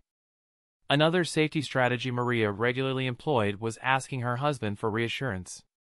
He wasn't a doctor, but hearing his sensible opinion had a temporarily calming effect on her fears. The expansive strategy she chose was to stop reporting any physical sensations she might be having to him. Maria considered dropping some of her other safety strategies, like not calling her doctor and asking for tests, but decided she was not ready to tackle those yet. This is fine.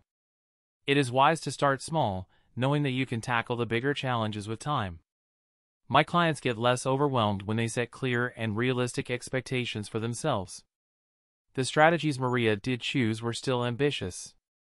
I was careful to review with her the expansive mindset she would use whenever she noticed any sign of, for example, a headache. I am choosing to live with uncertainty. Remember that the mindset and strategy go hand in hand. Your mindset enables your strategy and vice versa. If either one is biased towards safety, you won't disrupt your anxiety cycle. If Maria approached this week-long trial clinging to the monkey mindset, I must be certain, the practice would fail. Although Maria's anxiety problem was acute, her challenge was by no means unique. Everybody with the intolerance of uncertainty mindset, when faced with an unknown, assumes there is danger. We cannot relax until the situation is proven safe. With the invention of cell phones, many of us have developed what I consider a checking compulsion. We tell our loved ones to call when you get there, and if they don't call us when we expect them to, we get nervous and call them. Although this may make us feel less anxious in the short run, we are feeding the monkey and maintaining an intolerance of uncertainty. If your family is going hang gliding, of course it's reasonable to check on them, but if you notice that your texts and calls have increased in frequency and that without them you get very anxious, an expansive strategy such as limiting the number and times you can check may serve you. Whether you are overchecking your own safety status like Maria, or the safety status of others, simply reverse the monkey mindset. Tolerate uncertainty and assume safety unless there is clear evidence of danger. Eventually, after much practice, this will allow you to feel more comfortable, even when you're not sure what will happen. Do you attempt to control outcomes by being overly cautious and prepared? Funny how that approach still makes us feel anxious. That's because it feeds the monkey. Turn the strategy on its head and plan to be flexible, taking minimal precautions. For example, when you go on your next trip, whether it is a picnic at a park or a vacation to another country, underplan and underpack. Choose to deal with any adversity that may crop up as an opportunity to practice resilience and creative problem solving. Your new expansive mindset will sound something like, I choose not to plan every detail. I choose to not know how everything will turn out. I choose uncertainty and spontaneity. Here are some examples of I must be certain mindsets and some alternative expansive beliefs to counter them. Monkey mindset, what I don't know could kill me. I must predict and plan for what might go wrong. Expansive mindset, it is more important to live life fully in the present moment than to spend time predicting what might go wrong in the future. Monkey mindset, I must be certain that I and others I care about are safe. Expansive mindset, I will assume safety unless there is clear evidence of danger. Monkey mindset, if things don't go as planned, my day is ruined. Expansive mindset, it is more important to practice flexibility and learn to cope when things do not go as planned. Monkey mindset, if I am not very careful, bad things might happen. Expansive mindset, I can take reasonable precautions, knowing that I can influence but not control outcomes. To help you change your mindset into something more expansive, visit the website for this book, http://www.newharbinger.com/35067, and download the Intolerance of Uncertainty Mindset chart.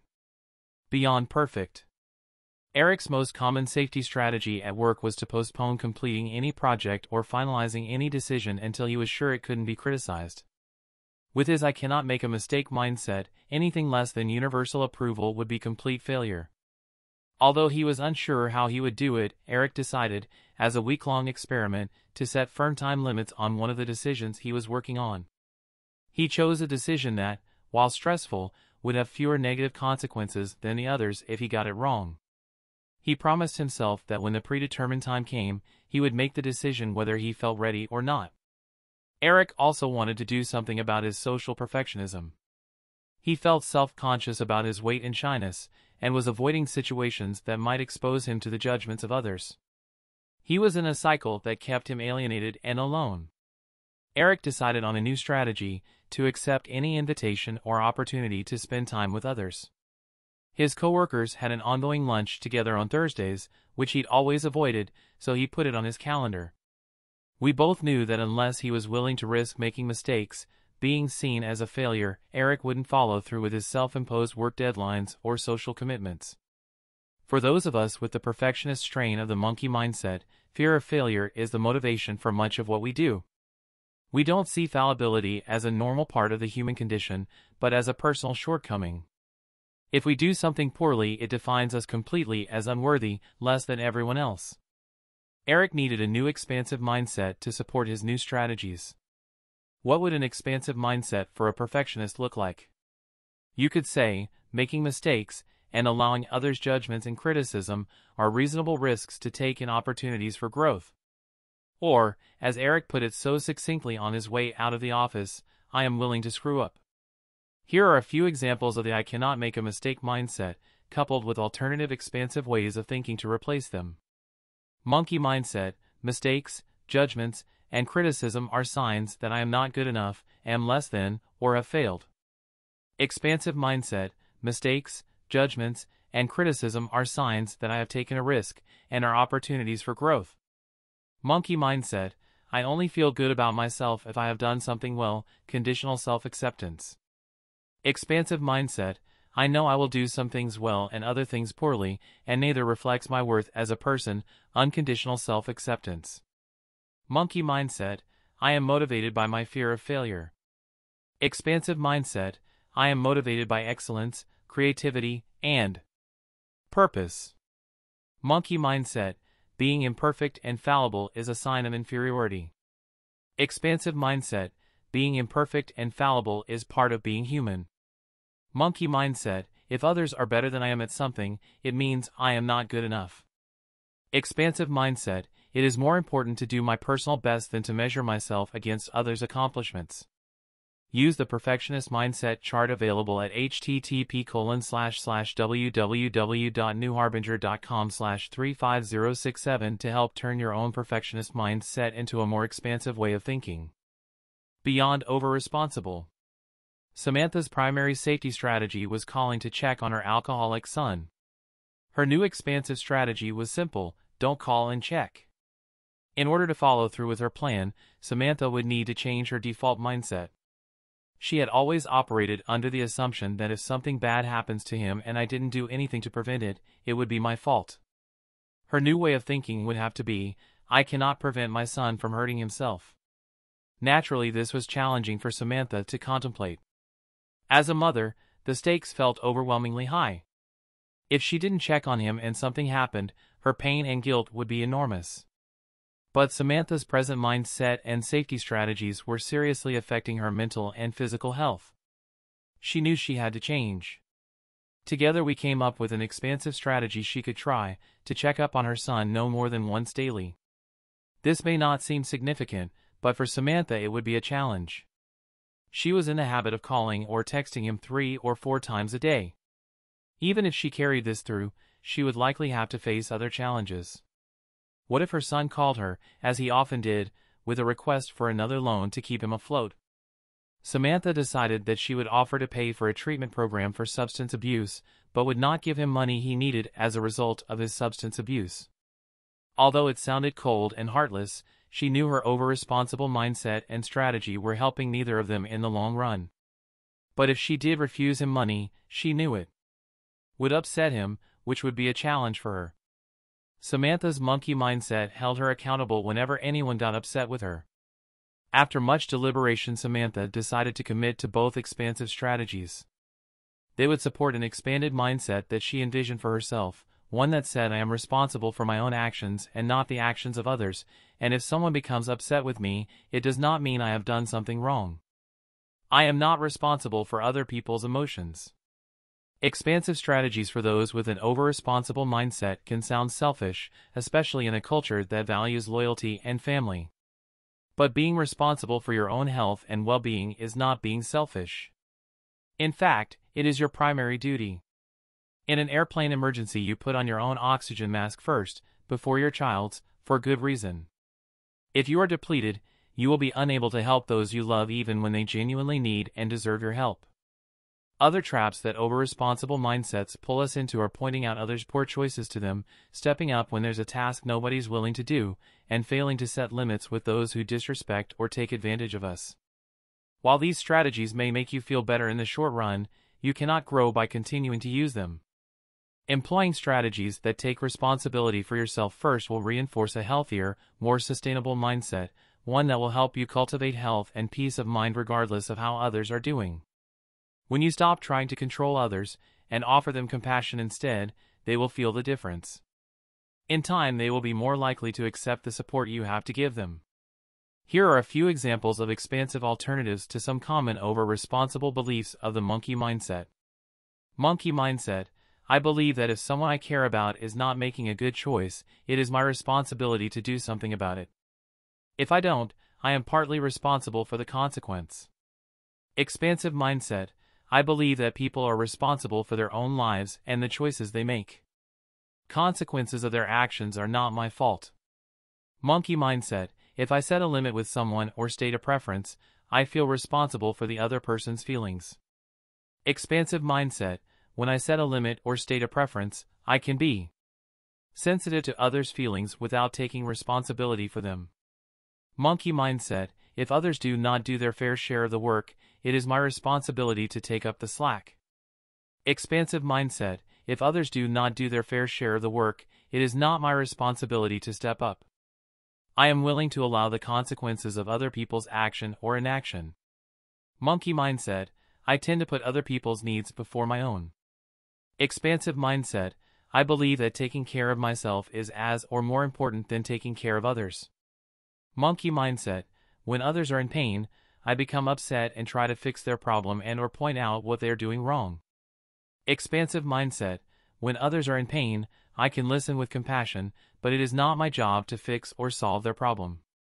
To gauge how over-responsible your mindset presently is, and how you can turn it into an expansive one, complete the over-responsibility mindset chart, available at http://www.newharbinger.com/35067. A bigger world. The first rationale for choosing expansive strategies over safety strategies is that it breaks the cycle of anxiety. When you stop feeding the monkey, you are showing the monkey that you can handle the situation, and in the future there is no cause for alarm. Over time, the monkey mind will learn to perceive that particular situation as non-threatening. The second rationale for using expansive strategies is just as, if not more, important. Expansive strategies create new experience that will actually transform your mindset. The more expansive your mindset is, the better you'll be able to handle all situations. You'll be able to approach new people, places, and things with more confidence. Your options widen. Your world grows bigger. Just imagine what your life would be like if you actually believed you could handle things, whether or not they turned out like you planned, if you didn't have to be 100% perfect in every action you took, and if you didn't have to fix everyone else's problems. If you're with me this far, great! You understand how your behavior has been reinforcing a mindset that not only isn't serving you, but actually maintains your anxiety. With this new insight, you have the capability to disrupt a system that your monkey has spent years refining but that is getting you nowhere. In its place, you can discover a bigger world where the sky is the limit. As you read this, can you hear some chatter and howling in the background? The monkey is not about to give up on its mission of 100% safety. In the next chapter, we will look at the powerful tool the monkey uses to implement that mission and the equally powerful means you have to counter it. Chapter 5 Takeaway. In order to support a mindset that allows us to thrive, we must create new experience and learning by replacing safety strategies with expansive strategies. Chapter 6. Necessary feelings. One morning, a few days into her summer vacation before her sophomore year, a girl I knew named Julie woke up in pain. Julie's joints and limbs ached and, thinking she had the flu, she pulled the covers over her head and stayed in bed. When the pains persisted for a couple of days, she began to get concerned. Softball season was starting, and although Julie was the team's best shortstop, she didn't feel up for it.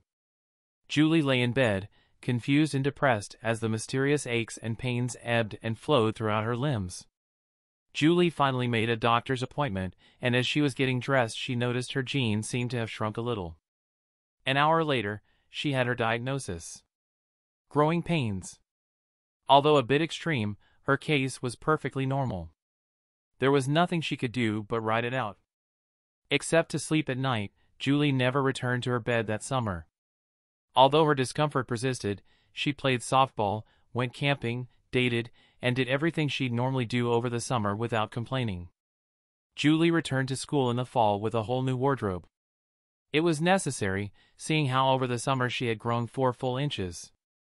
What is of special interest to me about this story is how Julie's attitude toward her pain changed once she understood what it was. Her initial reaction to mystery pain was to stay in bed and avoid her summer activities. When she learned the context of that pain, that it was a harbinger of growth, she responded differently. Her resilience to the pain shot up once she understood that it was necessary. You will find your expansion practice also features growing pains. These negative feelings come in 2 forms: 1, uncomfortable fight-or-flight sensations like a racing heart rate, sweaty palms, or nervous stomach, and 2, painful emotions like anxiety, frustration, and sadness. Both of these types of feelings are the monkey mind calling you to action. If you stop reacting to the monkey's call, it will deliver more of the same discomfort, which will be as difficult to ignore as a fire alarm. For you to grow, it will be necessary to override the monkey's call to action, to replace your safety strategies with strategies that will, in the short run, elicit more negative feelings. Negative feelings, the very feelings that we find the most uncomfortable and challenging, are the feelings we need to process in order to grow. This is why I like to think of negative feelings as necessary feelings. If you want to expand your life beyond the monkey's circle of safety, it is necessary that you feel them rather than try to distract yourself from them or bottle them up. When we choose to accept negative feelings as necessary, as simply a part of our growing process, 3 amazing things happen. We learn that we can handle the feelings. We contradict the monkey's perception of threat, training it that we can handle the situation. We free ourselves to move with purpose, not allowing anxiety to dictate our actions. This is my challenge to you: bring a new response to these necessary sensations and emotions. Rather than treating them as an alarm that something is wrong or a call to action, accept them as something to tolerate, a monkey's tantrum. This response will build your resilience, allowing for new experience and learning that will feed your expansive mindset and let you pursue your heart's desires. A course to run. For many of us, the notion of purposely feeling negative sensations and emotions is so contrary to our experience and way of thinking that it sounds preposterous. It would be reasonable to ask, if I allow myself to feel these things, will they ever go away? It's the only way they will ever go away. When we allow ourselves to simply feel, without responding to the monkey's call to do something, whatever we are feeling can run its course. All sensations and emotions, even the ones that overwhelm us, have a beginning, a middle, and an end. They will pass like a thunderstorm. Eventually the clouds disperse and the sun shines through. The weather, like most of nature, is beyond our direct control. Because we know it will change, time and time again it has demonstrated that it will, we accept bad patches as necessary and we ride them out. If only we have the same faith and trust that our sensations and emotions, too, will burn themselves out. And that we don't need to control them. Because safety behaviors bring quick, reliable relief, they give us the illusion of control. We think, if I do something, I won't have to feel this. This is what we've learned growing up in a culture that values the force of will in controlling outcomes as much as ours does. As I have shown in this book, and as you have undoubtedly experienced in your own life, doing something provides only temporary relief and keeps us trapped in a cycle. Trying to control necessary feelings is exactly what maintains them. As the saying goes, what we resist persists. Yet we cling to this illusion of control because the alternative, feeling pain, is so counterintuitive and has no short-term rewards. Because anxiety doesn't accommodate us, we need to accommodate it. We need a new response to anxiety. Open up and welcome whatever emotions and sensations arise. Let them run their course. While this may be difficult, the more you do it, the better you will get at it. My clients and I call this getting good at feeling bad. The more we allow for necessary feelings, the more resilient to them we become. A high tolerance for anxiety frees us from the tyranny of answering the monkey's call to action. Building this tolerance will not happen if, like shuttering your windows before a storm, you close down your body to insulate yourself against feelings. You will need to open up and feel whatever is necessary for you to feel, surrendering control completely in order to build resilience. This task would be as impossible as it sounds were it not for two terrific tools each of us has at our disposal. These techniques are counterintuitive in that they appear to be the opposite of what you need, but as I have seen in my practice over and over again, they are extremely effective at helping us to metabolize negative sensations and emotions.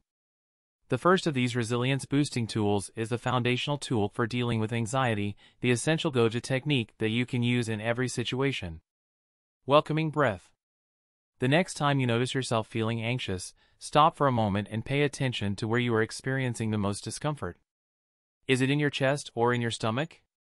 Does it make your head ache or your heart palpitate? Once you have located where that discomfort is, begin to breathe intentionally into that part of your body. Imagine greeting that discomfort with a stream of fresh healing air. This is your welcoming breath, a powerful way you can express your new expansive mindset. Continue to breathe with the intention to welcome rather than resist. Each inhalation supports the space for this uncomfortable feeling to exist. With each exhale, let go of any control you may be hanging on to.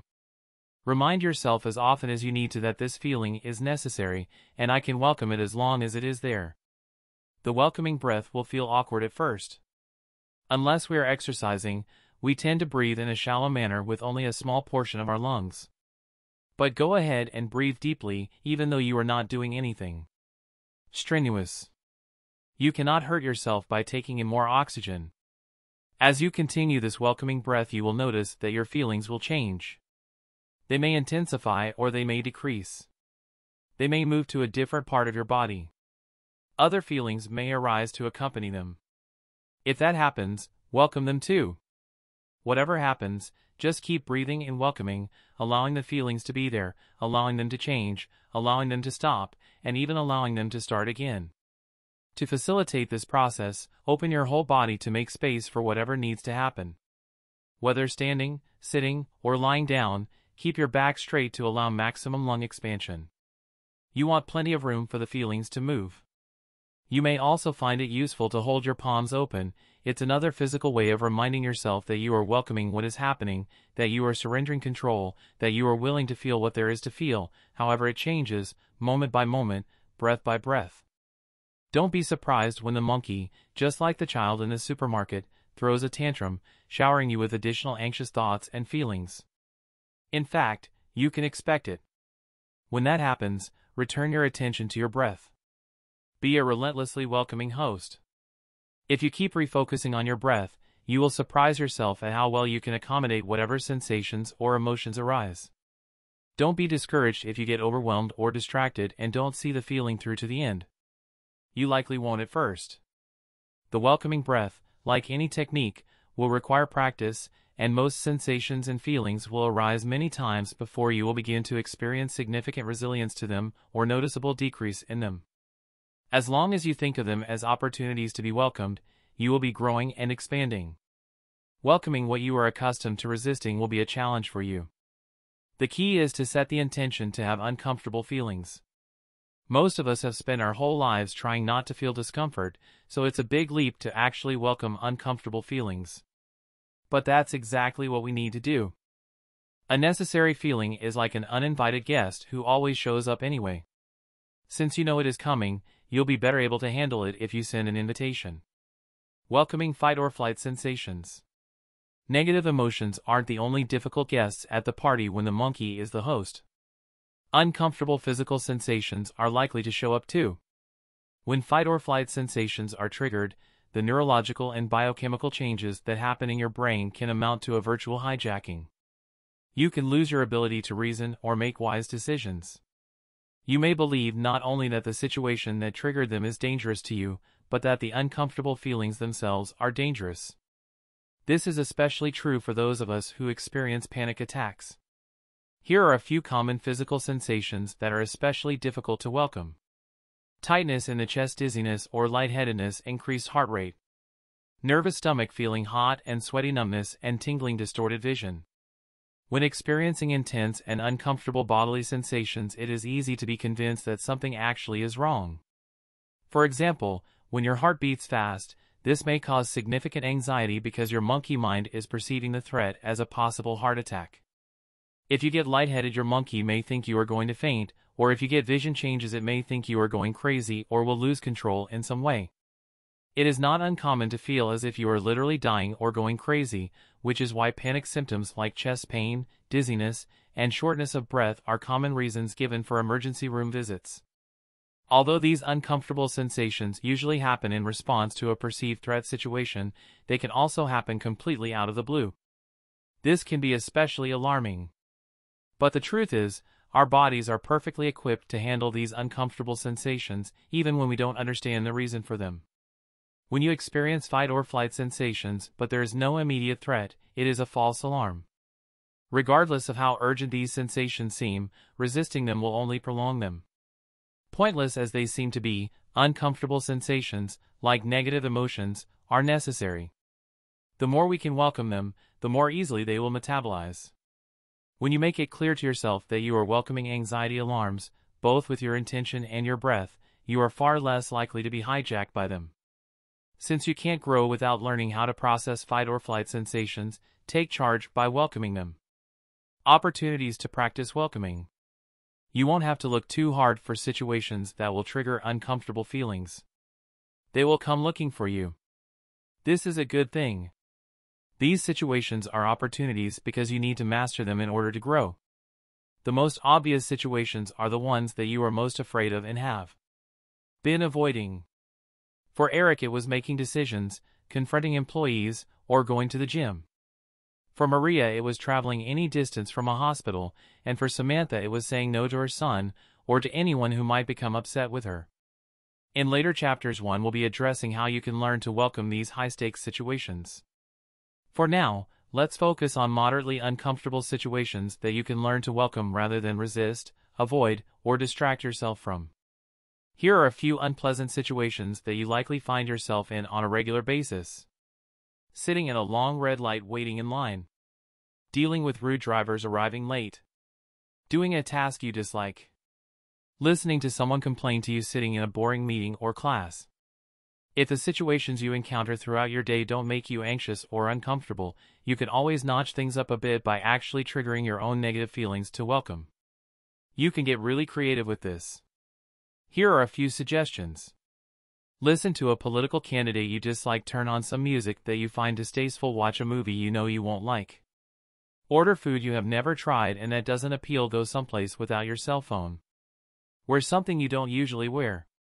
Read or listen to something that will make you sad. Welcoming is more than an idea or an intention. It is like a muscle that needs to be exercised. You will find it very helpful to track your welcoming exercises, and for that I've provided a welcoming worksheet at http://www.newharbinger.com/35067. Take a few minutes each evening to update your worksheet with the situations you chose to practice welcoming that day. It might look something like this. The sensation intensity column is for rating the strength of your physical sensations. How rapidly is your heart beating? How tense are your muscles? How queasy or nauseous does your stomach feel? A 10 would be the most intense sensation you've ever felt. A 1 would be a mild sensation that, unless you were paying attention, you might not even notice. The emotion level column is for tracking the strength of your emotional response to the situation you are in. Typical emotions may include sadness, anxiety, dread, and guilt. Often the intensity of the emotion you are feeling will correspond to the intensity of your physical sensations so much that they blur together. In this practice, you are learning to differentiate between what is a physical sensation and what is an emotional experience. Learning to gauge how well you are welcoming these necessary feelings is the most difficult part of this exercise.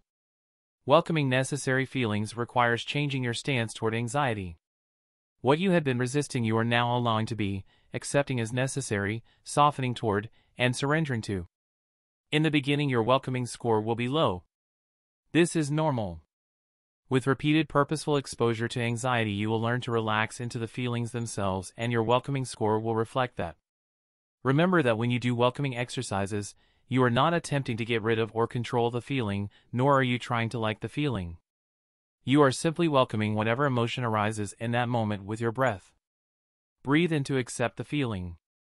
Breathe out to let go of control.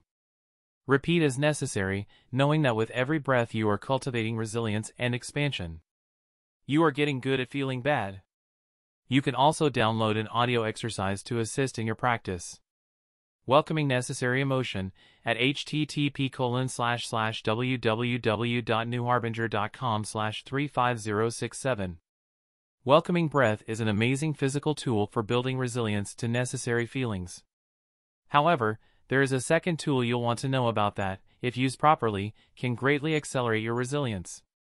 This tool really gets the monkey's attention, and it puts the brakes on the anxiety cycle. Ask for more. Anyone who has tried reverse psychology knows that it is very much like a dare. The parent who tells the child who is throwing a tantrum, "Go ahead, scream as loud as you want," had better be prepared for some earth-shattering screams, as well as some angry stares from fellow shoppers. However, if the parent is truly committed to this new expansive strategy and rides out the wave of discomfort and embarrassment, her reward will eventually be a child who has learned that tantrums do not deliver treats. This is your long-term goal. You want the monkey to learn that hammering you with more negative feelings will go unrewarded. This is monkey training, and the more often the monkey's call to action is overridden, the faster it will learn. But remember that how fast or how well the monkey learns is beyond your control. Expansion practice is really about training yourself. As you welcome necessary feelings, you will learn that you can tolerate them. You will discover that you can cope with whatever happens. This allows you to have new experiences, new learning, and new confidence. So, when you ask for more, you send yourself the message, "I can handle this." And you accelerate your own training. I cannot overemphasize how important this point is. It is crucial that you not put the cart in front of the horse. The tantrum-throwing child in the supermarket cannot learn anything new unless the parent first learns how to tolerate the tantrum. The monkey cannot learn that you can actually handle a situation unless you first learn how to handle it. That's why, to accelerate our training, we ask for more. The more necessary emotion we can tolerate, the more new experiences and learning we can have. As an example, here is how asking for more might sound for a hypochondriac like Maria. Uncomfortable sensation, accelerated heartbeat. Maria, good, I want my heart to beat faster. Uncomfortable sensation, sweating and shaking. Maria, good, I want to sweat and shake more. Uncomfortable sensation, feeling numb. Maria, good, let me feel more numbness. Uncomfortable sensation, nausea, cramp in bowels. Maria, good, let me feel more nauseous and crampy. Yes, I know. Literally asking to feel bad sounds crazy. But then you've spent your life thus far trying not to feel bad. Are you feeling any better as a result? Here's why crazy works. Asking for more of the discomfort you've resisted in the past undermines any resistance to it you may have in the moment.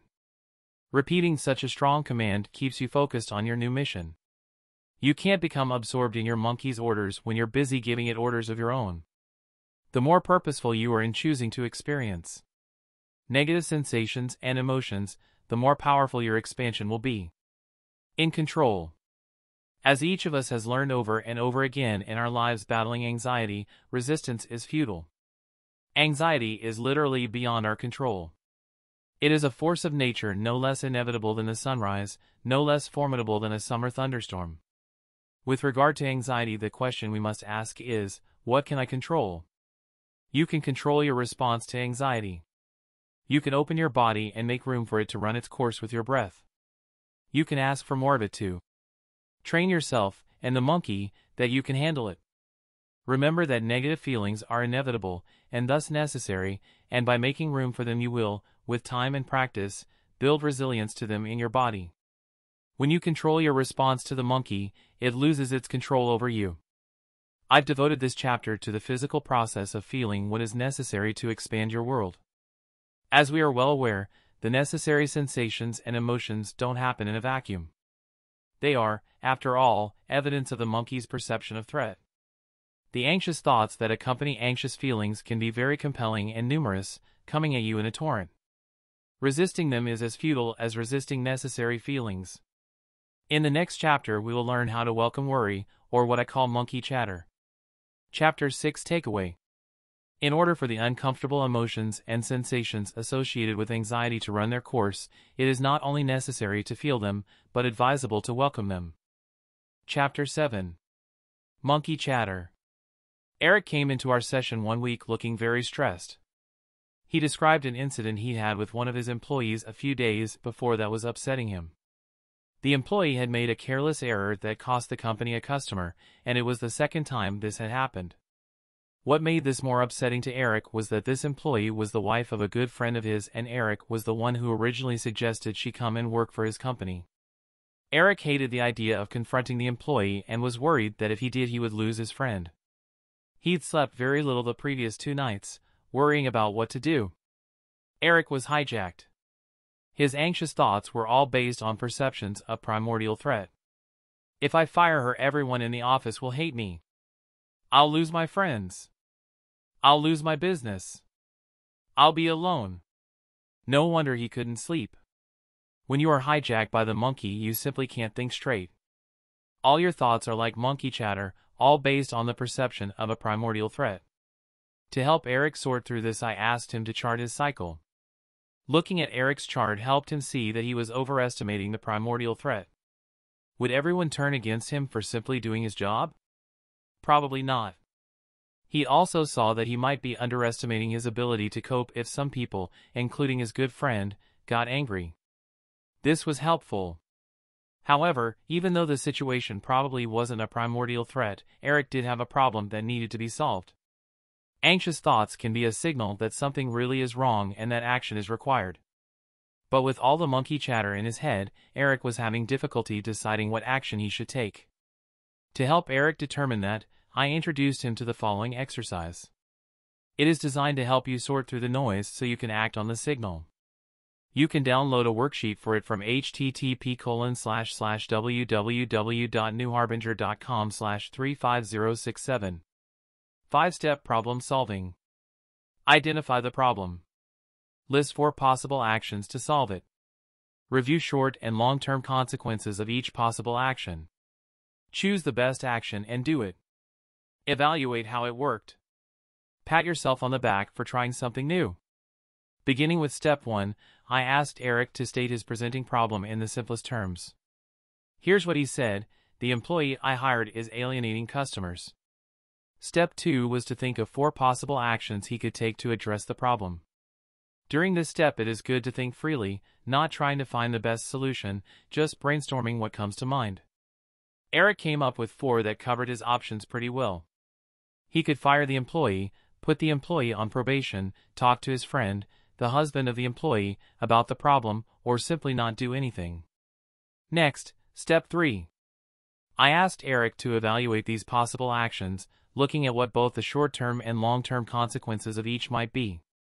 Eric said that not doing anything would be the easiest now, but without intervention of some kind, the employee could lose him more customers in the future. Firing her would certainly prevent future mistakes, but it would feel extremely uncomfortable and would put a strain on his friendship with her husband. Talking to his friend, the husband of his employee, without talking to his employee did not make sense for the short run or the long run.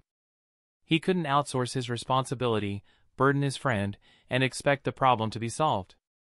The last option, giving his employee a formal warning that included consequences for future mistakes, would certainly make him feel uncomfortable in the short term, but if she repeated her mistake in the future, firing her would be easier, and at least he would have his justification for the firing documented in her personnel record.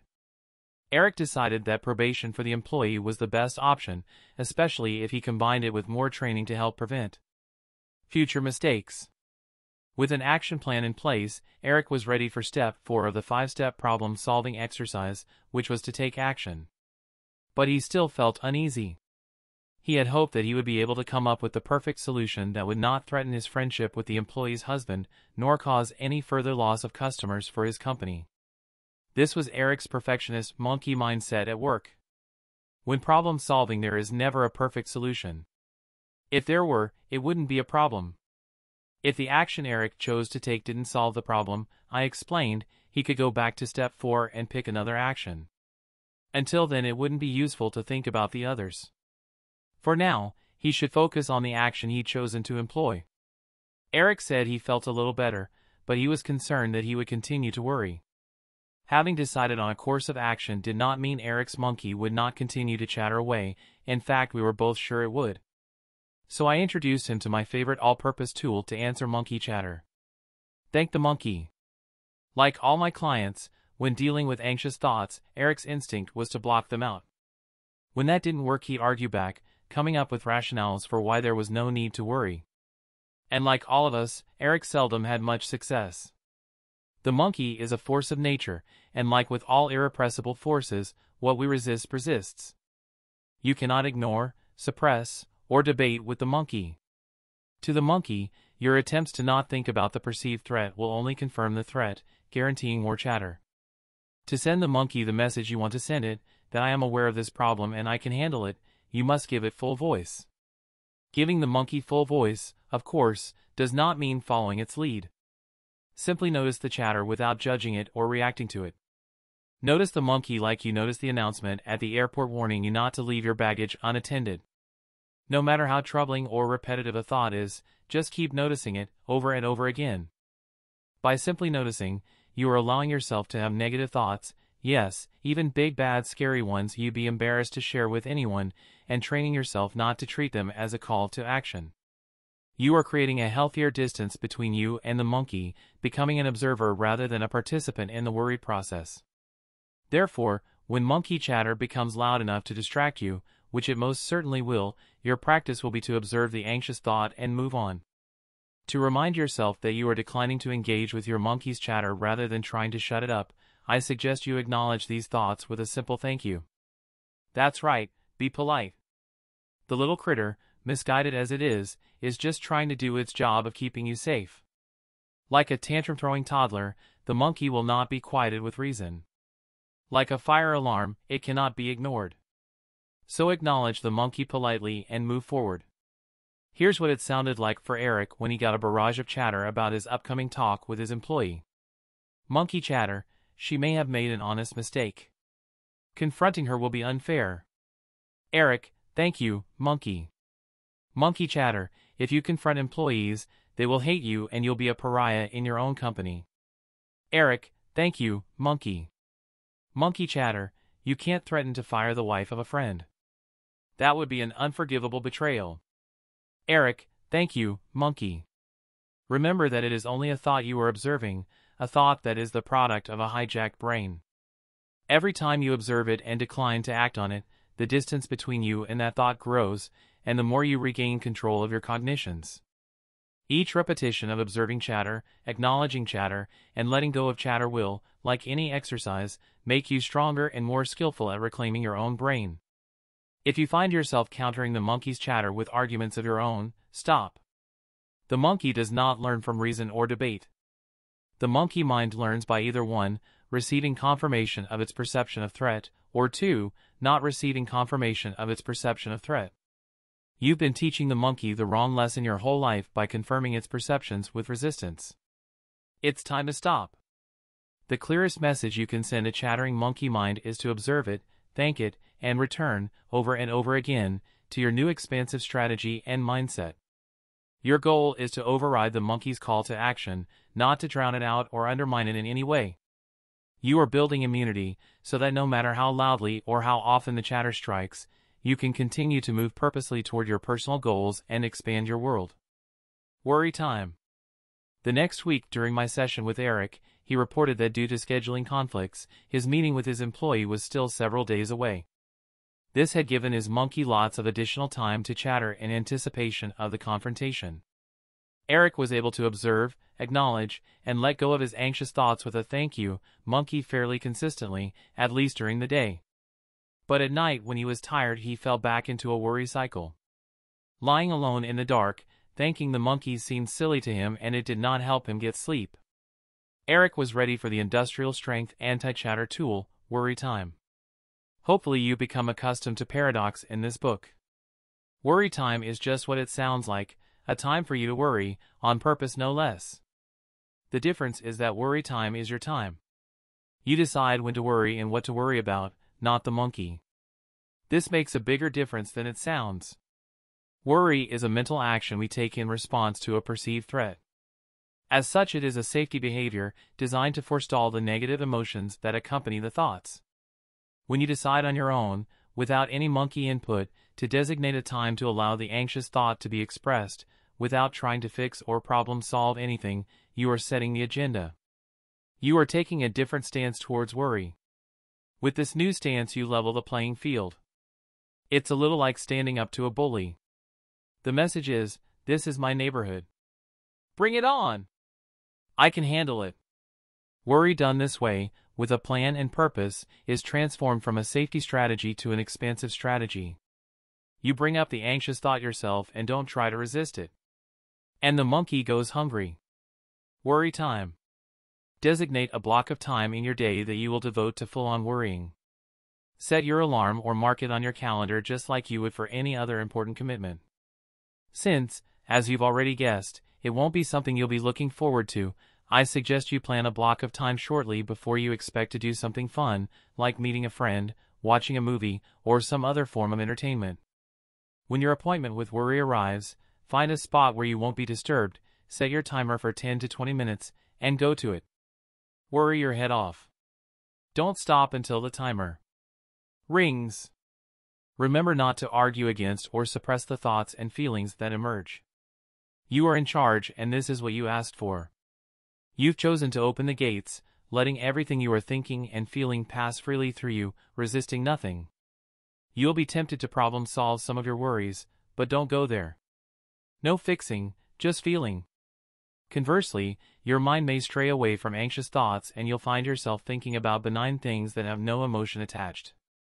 Refocus on an anxious thought. This is worry time, when your intention is to worry. The more often you return to worrying, the better. To maximize the effectiveness of your worry time, you may find it helpful to make a script to read aloud or record and listen to.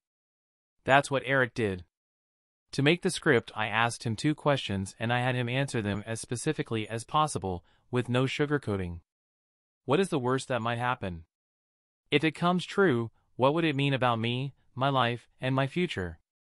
I told him to really let go, as if he were writing a horror movie, his worst-case scenario. Here's what he wrote. My employee will offend another customer and will lose the customer. When I confront her, she will become angry with me. She'll cry and deny everything, saying it wasn't her fault. Everyone in the office will side with her. She'll go home and tell her husband what a jerk I am. He'll get angry too and confront me in person, telling me that I'm unfair and out of line and that our friendship is over. Then he'll tell everybody we know what a jerk I am, and they will all turn against me. Everyone I work with as well as my friends that I care about will hate me and I'll be alone. When Eric read what he'd written, he could see that it was a little far-fetched. But that won't stop me from worrying about it, he said. Good, I told him. As long as it provokes the monkey into sounding the alarm, it will be great to use at worry time. Like all tools, worry time will be most effective if practiced often and regularly. With my clients, I recommend scheduling a worry time daily for at least a week. Remember that resilience builds with repetition. For a downloadable worksheet version of this exercise, visit http://www.newharbinger.com/35067. In addition to the resilience you will accrue from the exercise itself, you will have the added benefit of another kind of expansive strategy to use when you get blindsided by monkey chatter. You can say to yourself, I will worry about this during worry time tomorrow. Postponing worry until you are in control works because you've stopped feeding the monkey. When you don't feed the monkey, you get the banana. You get new experience and learning that creates new neural pathways in your brain. You are learning that the content of anxious thoughts is not important and you don't need to act on them. Those pressing what-ifs and what-abouts that once echoed in your head are beginning to sound more like what they are, woo-woo-woo. Monkey chatter. You can tolerate them. You are expanding. Mix and match. Dealing with worry isn't just a brain exercise, it's a full-body workout. When you use the monkey chatter tools in this chapter, the necessary feelings I described in the last chapter will rise up in force. You'll need to employ the tools in that chapter, welcoming breath and ask for more, in conjunction with thank the monkey and worry time. What's more, the tools in these two chapters can not only be used individually and collectively, but also interchangeably. For example, you can respond to monkey chatter with welcoming breath. You can thank the monkey for negative feelings and you can ask for more uncomfortable physical sensations during worry time. Mix and match these tools freely. The more you use them, and the more situations you use them in, the more resilience you will eventually develop. Note the word eventually in that sentence. New tools require a new skill set. Processing necessary feelings works muscles that have long atrophied for most of us, and since your present monkey mindset influences every situation in your life to one degree or another, you have a lot of expansion practice ahead. Any change you make in how you think and behave will take plenty of repetition to become your default. While that may seem like bad news, it's really good. Remember what we're practicing here, expanding your life.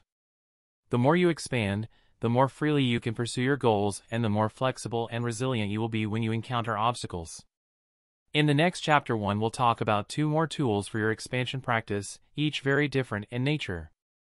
One is conceptual, the other concrete. One will inspire your practice and the other will ground it. Individually they are powerful, together they are unstoppable. Once you understand their synergetic strength, you won't want to practice without them. Chapter 7 Takeaway. Worry is often nothing more than monkey chatter, and it will dissipate if it is welcomed and tolerated, rather than resisted or acted upon. Chapter 8. Purpose and Plan. Remember the first time a grade school teacher or classmate looked at your lovingly crafted crayon drawing and said, "That doesn't look like a horse." Or the first time a friend or sibling overheard you singing to yourself and made a face? In those tender moments we first realize that the joys of self-expression come at a cost. The price of creativity is the judgment of others. If we cannot tolerate the primordial fear that others' judgments trigger, that of being kicked out of the tribe, we learn to anticipate those judgments and internalize them. We put the crayons down. We stop singing. We proclaim that we don't have any talent. Every child is an artist, Pablo Picasso famously said. The problem is how to remain an artist once we grow up. We are not all meant to be visual artists, of course, but what about the art of living? Are we so bound by the necessity of survival that none of our higher values can be indulged? Perpetually prompted by the monkey's woo-woo-woo, and hijacked by negative feelings, we are caught in a game with impossibly strict rules. We try to be certain, to be perfect, to please others, but these are poor substitutes for the real purpose of being alive. If we continue to devote our lives to mere survival, while sacrificing values like creativity and spontaneity, and the personal goals that living according to those values will help us accomplish, sooner or later we are bound to feel regret. Whether you are an artist or an accountant, this is your challenge. Will you live according to the monkey's value, safety at all costs, or according to your own? I don't know for certain our purpose on this planet, but I'm sure we are meant to do more than merely survive. The child humming along as she crayons her personal masterpiece, and the artist in his studio, boldly creating genres of painting that didn't exist before, are living according to their own personal values, self-expression, authenticity, curiosity, independence, communication, courage, and pleasure, to name a few. We are all artists, practicing the art of living. What are the values that will inspire your practice? To help you answer that question, here is a list of some expansive human values. Any one, or combination of them, will give your practice purpose and direction. Circle those that most appeal to you, or better yet, write down your own short list and keep it somewhere it will be handy to refer to in the future. You can also download a values list at http://www.newharbinger.com/35067. Values at work. Values out of context are only words with little meaning. To see how they work as inspiration and direction in expansion practice, let's revisit Maria, Eric, and Samantha. Maria wanted to move beyond her hypochondriasis, and she was willing to feel more anxiety in the short run by dropping some of her safety strategies of checking and seeking reassurance. She identified a more expansive mindset to cultivate, one that allowed for uncertainty about her physical sensations. It was a good, sound plan. Tired of hugging the shore, Maria was ready to push off for uncharted waters. But what about when the water got rough? What were the values that would inspire Maria and help her stay on course? When I asked Maria what values were more important to her than feeling safe and certain, she was surprised at how hard it was to identify them. But when I showed her the values chart, she had no trouble naming them. Fun, flexibility, adventure, resilience, presence. I suggested Maria enter them in her smartphone, so when she felt lost and needed to get her bearings, they would serve to remind her of what inspired her practice. And that's exactly what they did. Eric's expansion practice was to restrict the time he allowed himself to making decisions and to accept invitations to social events. Both intentions threatened his monkey mindset that if he made mistakes he'd be judged and rejected by others. I asked Eric why he was willing to do this. What was more important to him than safety? Here are the values that he came up with: self-acceptance, commitment, authenticity, growth, resilience, courage. Eric kept a list of these values on the back of his business card in his wallet where they'd always be in reach. And over the course of his practice he reached for them often. The only value Samantha had been honoring was safety for her son. While it sounded noble, Samantha knew it wasn't leading her in the direction she wanted. Usually just to her phone or her checkbook. When she looked over the values list, she was able to find some worthy replacements. And for clarity's sake, she refined them a bit. Health, my own, trust, in my son, and responsibility, to myself. To remind herself of her values, she changed the home screen on her phone from a photo of her son to a photo of herself. When she was tempted to dial him to check up on him, she was reminded to whom her real responsibility was. She planned to change the photo back someday, but only after she had her values straight. Is your I must be certain, I cannot make mistakes, I am responsible for everybody mindset leading you away from your values? What is the toll this is taking in your life? What are the values you want to be directed by? Just for practice, imagine yourself in the following situations, choosing directions based on different values. You are walking in a city that is new to you, you are hungry, and you have an hour to kill. Value, safety direction, consult Yelp for a 5-star restaurant. Value, adventure direction, ask a local for a recommendation and follow it regardless. Your boss is leading a meeting that is going in a direction you don't agree with. Value, safety direction, don't say anything and allow the meeting to run its course. Value, authenticity direction, inform the group of your objection and suggest an alternate course of action. Your partner is unhappy with the untidiness of your shared living space. Value, safety direction, surprise partner by cleaning up while he or she is away. Value, fun direction, begin Tidy Friday tradition, where you both house clean together while you play your favorite music. You see someone at an event whose name you cannot remember. Value, safety direction, avoid the person until you remember or find it out.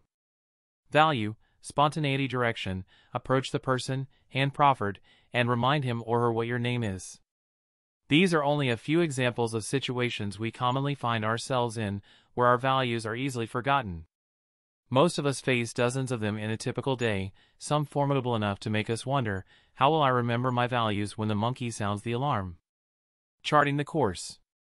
The entrepreneur has a business plan, schools have charters, politicians have platforms, organizations have mission statements, and countries have constitutions.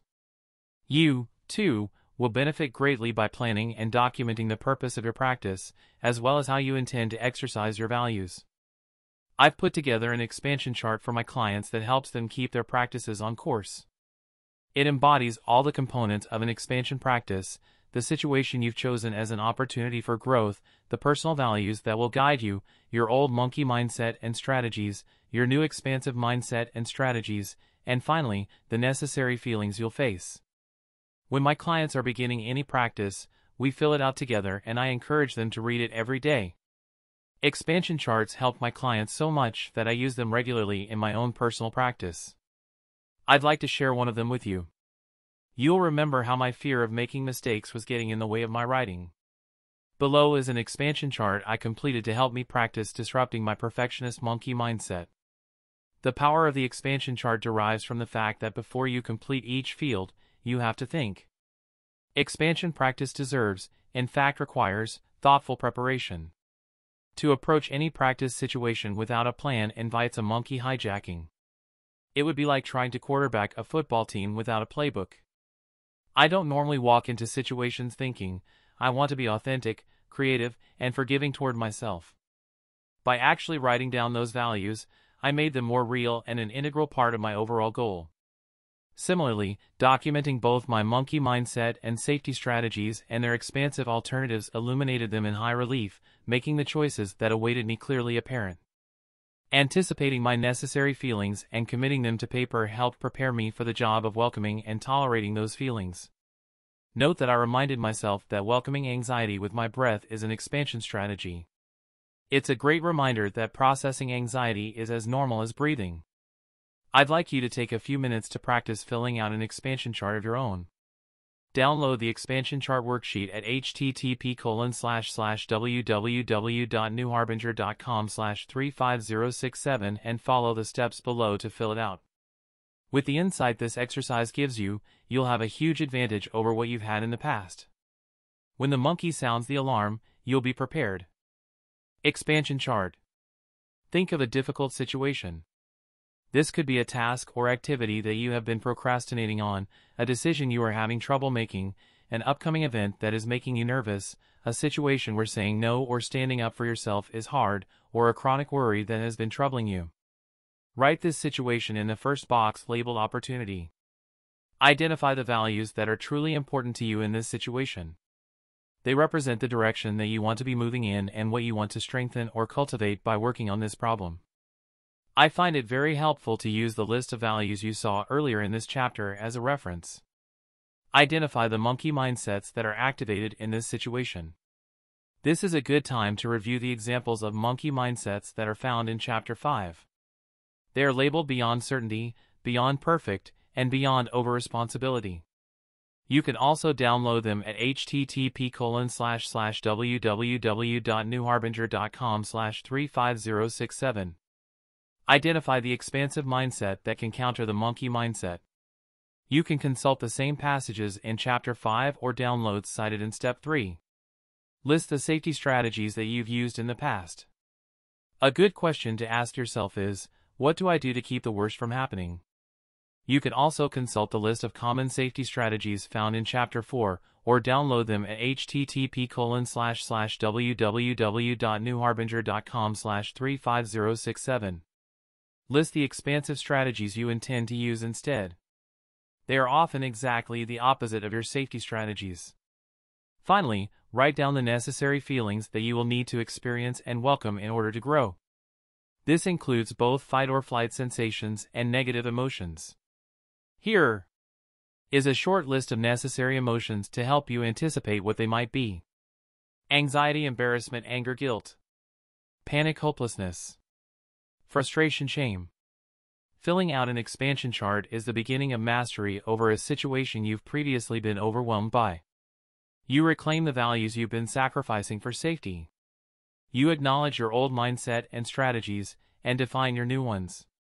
You choose the necessary feelings you're willing to welcome in order to meet your goal. What is perhaps most empowering about completing an expansion chart is that when you are fully prepared for what is coming, you take away a crucial advantage of the monkey, the element of surprise. The monkey commands a neural alarm system that travels at speeds up to 200 miles per hour. Without warning, it can hijack you before you can draw a breath, unless you are expecting it. When you are fully prepared, it will be you who will be doing the surprising. When you have a plan and a purpose, even the smallest situation that makes you anxious is an opportunity to expand your life. In the next chapter, we'll learn how to create these opportunities to practice with rather than wait for the monkey to surprise us. Chapter 9. Lowering the stakes. A few decades ago, when video games were in their infancy, my 6-year-old son was playing a cute game called Lemmings one day when my husband walked in. "Wow, this looks like fun," he said. "Can I play?" In less than a minute he was thoroughly crushed. "I guess I'm no good at video games," he sighed. Our little sage turned and put his hand on his father's shoulder. "It's okay, Dad. You're just not ready for level 34. Level 1.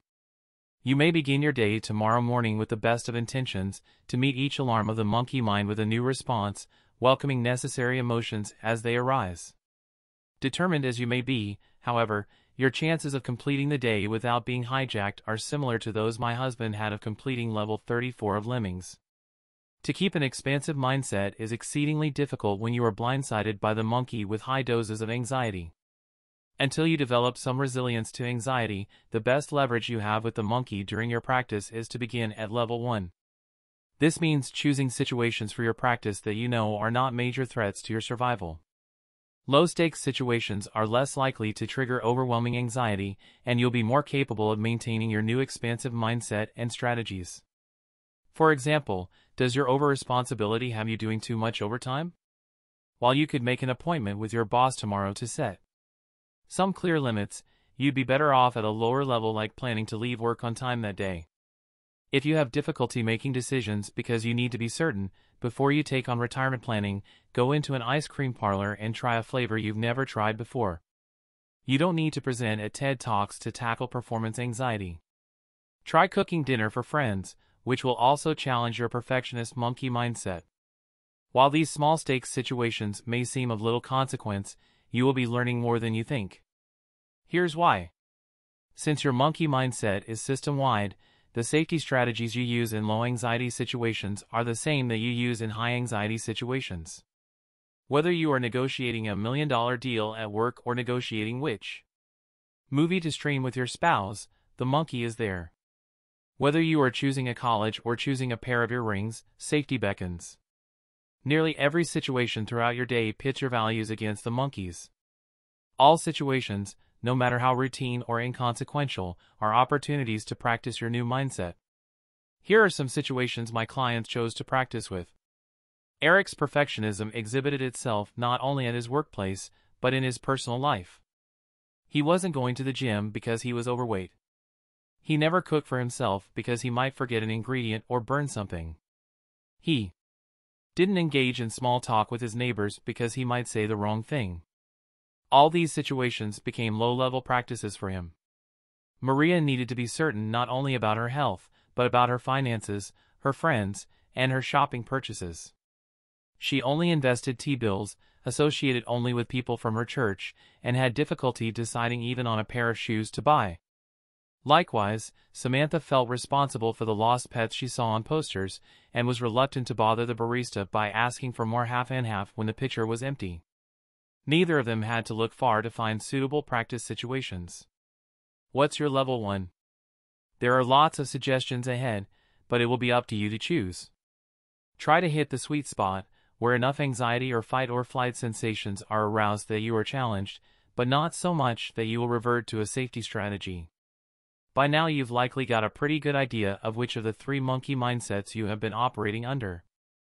Each of them has its own particular set of opportunities for expansion. I hope those that I've listed here will inspire you. You may be surprised at how simple, or even playful, some appear to be. Others may look completely formidable to you. Regardless how big or small, each opportunity will present a challenge. If you remember to choose opportunities that are just outside your present zone of comfort, with stakes that you can handle, your practice will be both rewarding and sustainable. Celebrating imperfection. Here are some opportunities for the perfectionist monkey mindset, which does not allow for making mistakes. Values that you are looking to nourish include creativity, risk, and adventure. Add acceptance and compassion to the list. They'll be needed when your inevitable mistakes are made. You'll also want flexibility and resilience in order to recover from them. A mindset that celebrates imperfection is characterized by these beliefs. I know I will do some things well and other things poorly, and neither reflects my worth as a person. Unconditional self-acceptance. Mistakes, judgments, and criticism are signs that I have taken a risk and seized an opportunity for growth. I am motivated by excellence, creativity, and purpose. It is more important to do my personal best than measure myself against others' accomplishments. Being imperfect and fallible is part of being human. Here are some examples of perfectionist safety strategies we use in common situations, as well as alternative expansive strategies you can practice using instead. Safety strategy: repeatedly check an email for errors. Expansive strategy: write and send. Safety strategy: organize workspace so it is neat. Expansive strategy: leave some clutter. Safety strategy: put off doing taxes or anything else you hate. Expansive strategy: set a time and spend 5 minutes on that task. Safety strategy: attempt to cook the perfect meal. Expansive strategy: when cooking for others, allow for mistakes. The preceding strategies were behavioral. Here are a few opportunities to practice mental expansion strategies. Safety strategy: review the past, looking for mistakes. Expansive strategy: allow yourself to be uncertain about whether you made mistakes in the past. Safety strategy: worry when reminded of a problem. Expansive strategy: use the 5-step problem-solving process. For a complete list of safety strategies versus expansive strategies for the perfectionist, visit http://www.newharbinger.com/35067. Here are a few all-purpose expansion charts to help your practice. Each of them addresses a specific problem area common to those of us with a perfectionist mindset. Seeking uncertainty. If you're someone who really needs to know what's going on and can't relax until you know for certain, some values you might want to practice are acceptance of the inherent chaos of life on this planet, flexibility when things do go wrong, and, should you get blindsided by something you don't expect, resilience. And let's not forget gratitude for what goes right. The expansive mindset that seeks uncertainty is characterized by these beliefs. It is more important to live life fully in the present moment than to spend time predicting what might go wrong in the future. I will assume safety unless there is clear evidence of danger. It is important to practice flexibility and learn to cope when things do not go as planned. I can take reasonable precautions knowing that I can influence but not control outcomes. Here are some examples of safety strategies commonly used in anxiety-producing situations and expansive strategies you might use as alternatives. Safety strategy: check to see if loved ones arrive safely. Expansive strategy: assume safety and allow for uncertainty. Safety strategy: research uncomfortable sensations online. Expansive strategy: breathe into uncomfortable situations. Safety strategy: make sure you pack everything for a trip. Expansive strategy: limit packing time. Safety strategy: postpone decisions until you are sure. Expansive strategy: set a time to make a decision even if you're unsure. The strategies above are behavioral. Here are a few opportunities to practice mental expansion strategies. Safety strategy: weigh pros and cons over and over in your mind to make sure you're making the best decision. Expansive strategy: allow for uncertainty. Ask for uncertainty. Ask for more anxiety too.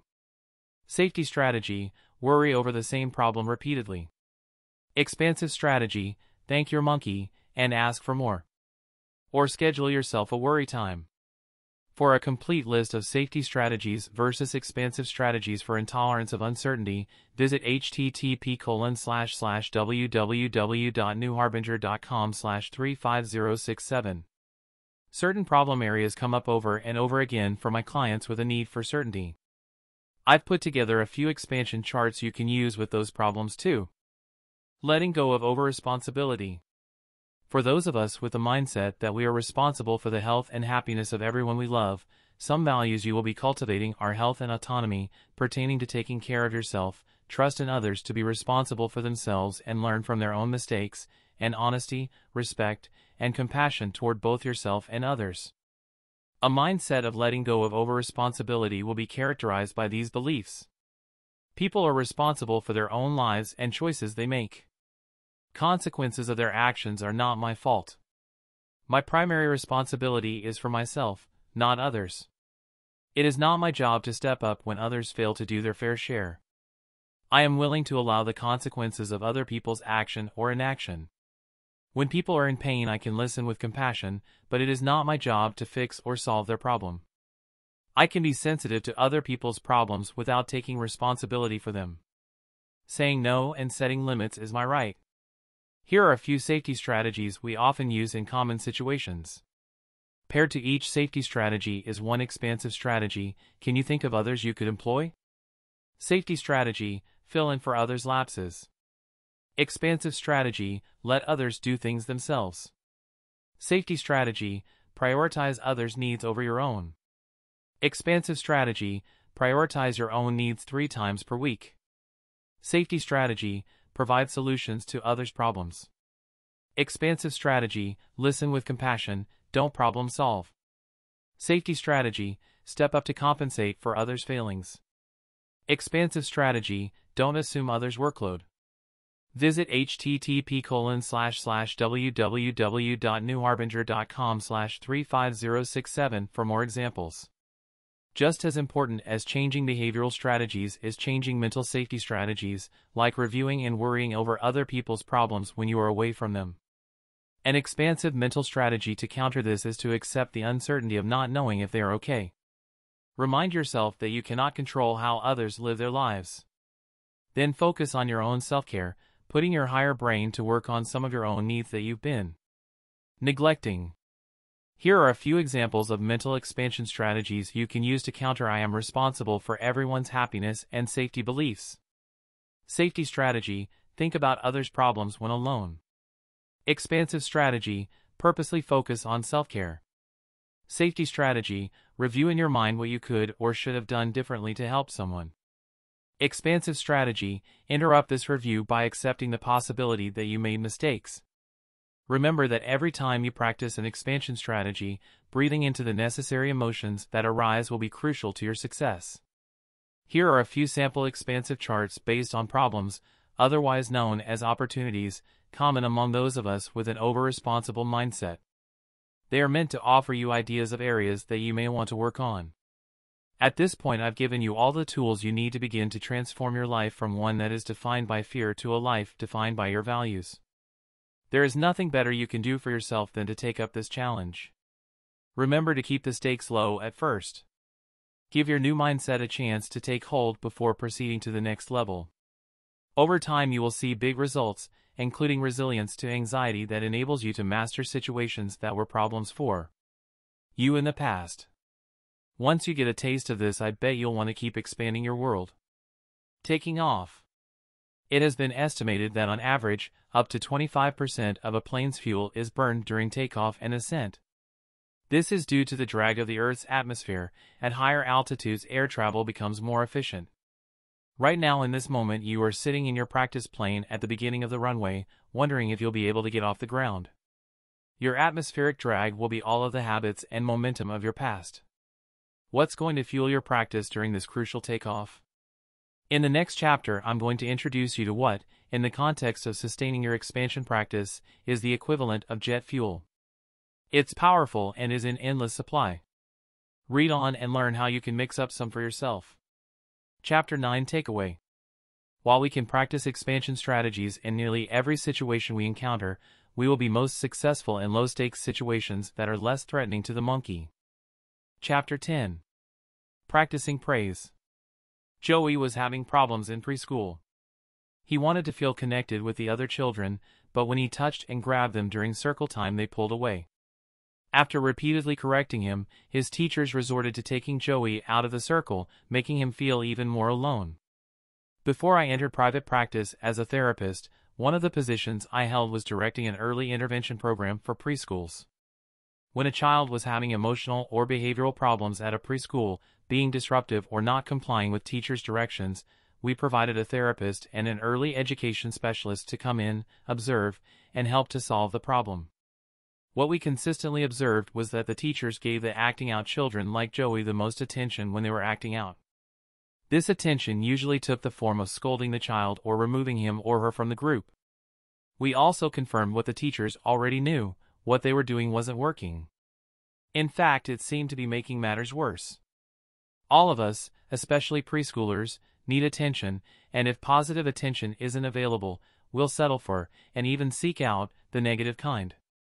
Our primary intervention at these preschools began with helping the teachers identify the behaviors they wanted to see in the children who were acting out. Joey's teachers said that mostly, they wanted Joey to keep his hands to himself.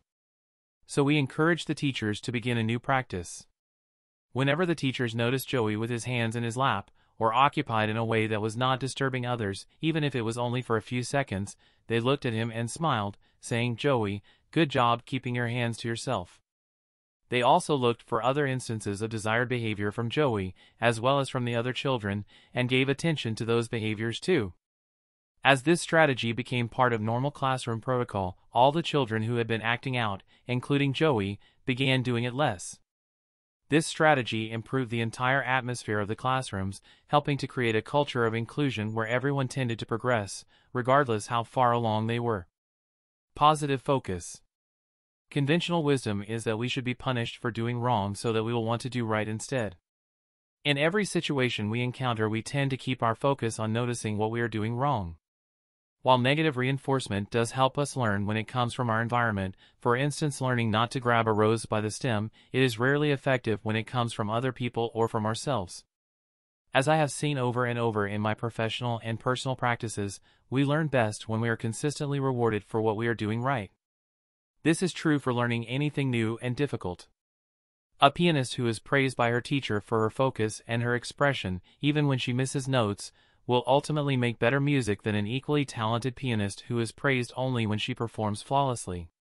A basketball player who is praised by his coach for shooting with correct form, regardless of whether he hits the basket, is more likely to develop a good shot than a similar player who is praised only when his attempts are successful.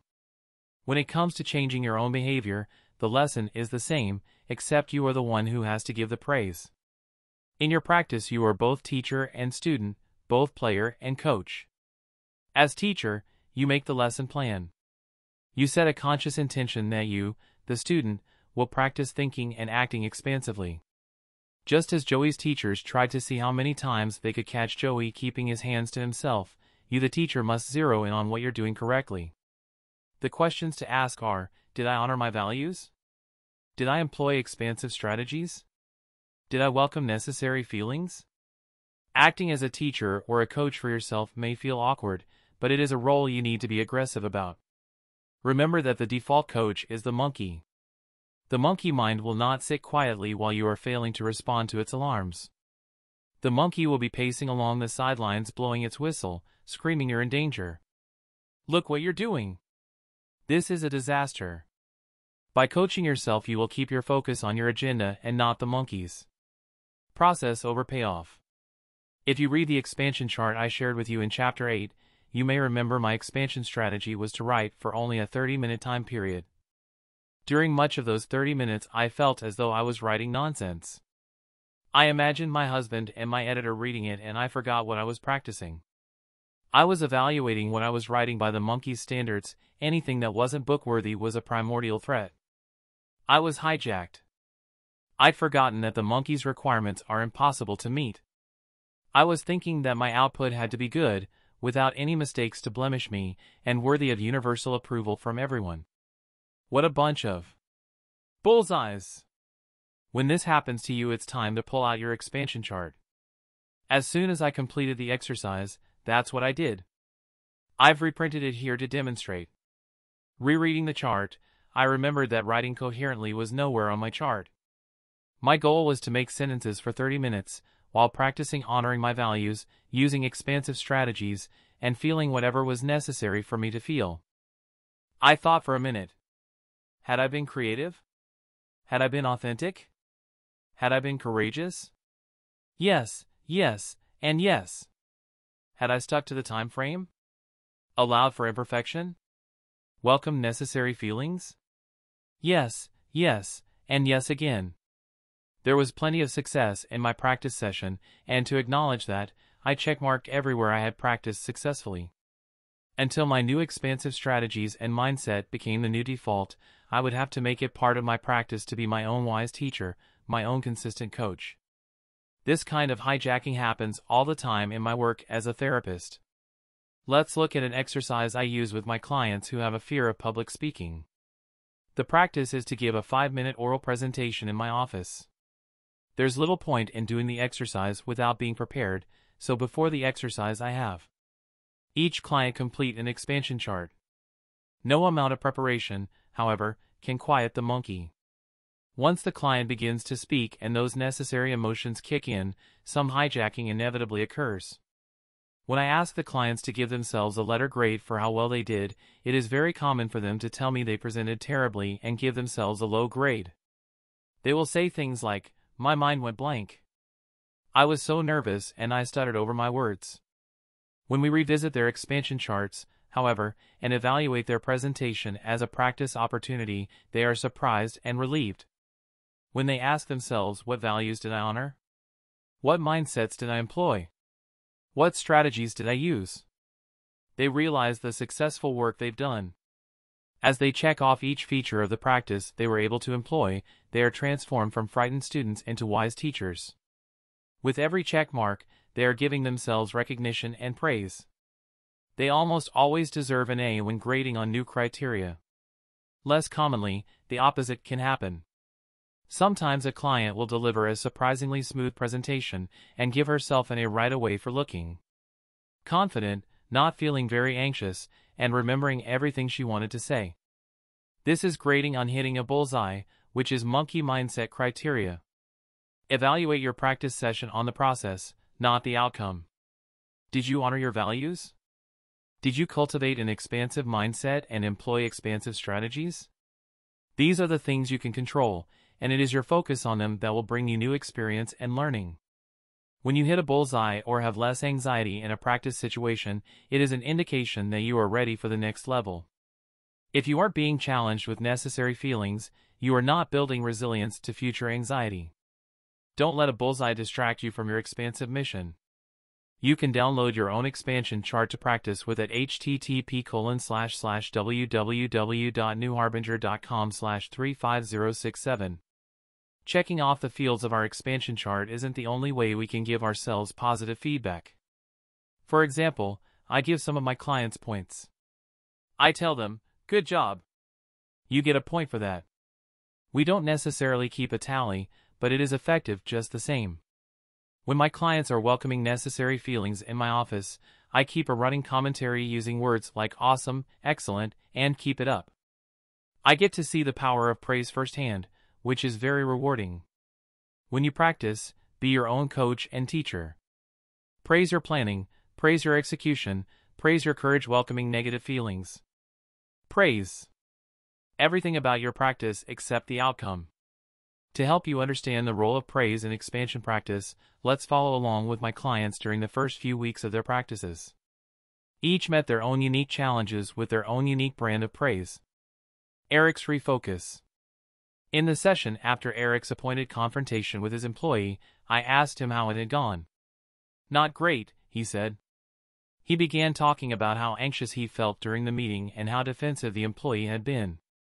He wanted to focus on what had not gone well and what the employee's husband, who was also his friend, would say about him when he found out. Eric was hijacked. In his anxious state, he was thinking that he should be confident, sure of himself, and show no signs of anxiety. He also thought that because the employee responded negatively, he must have handled the situation poorly. He felt like he'd failed, and it was only a matter of time before everybody knew. It was his old perfectionist mindset at work. I could have spent the session reassuring him and problem-solving his relationship with his employee, but would that have furthered Eric's expansion practice? Instead, I asked Eric what his new expansion strategy was. It took him a moment to remember, talk honestly to the employee, and offer additional training. Although he'd been very anxious and the employee hadn't responded well, Eric had done exactly that. He needed to refocus on what he did right and give himself a pat on the back.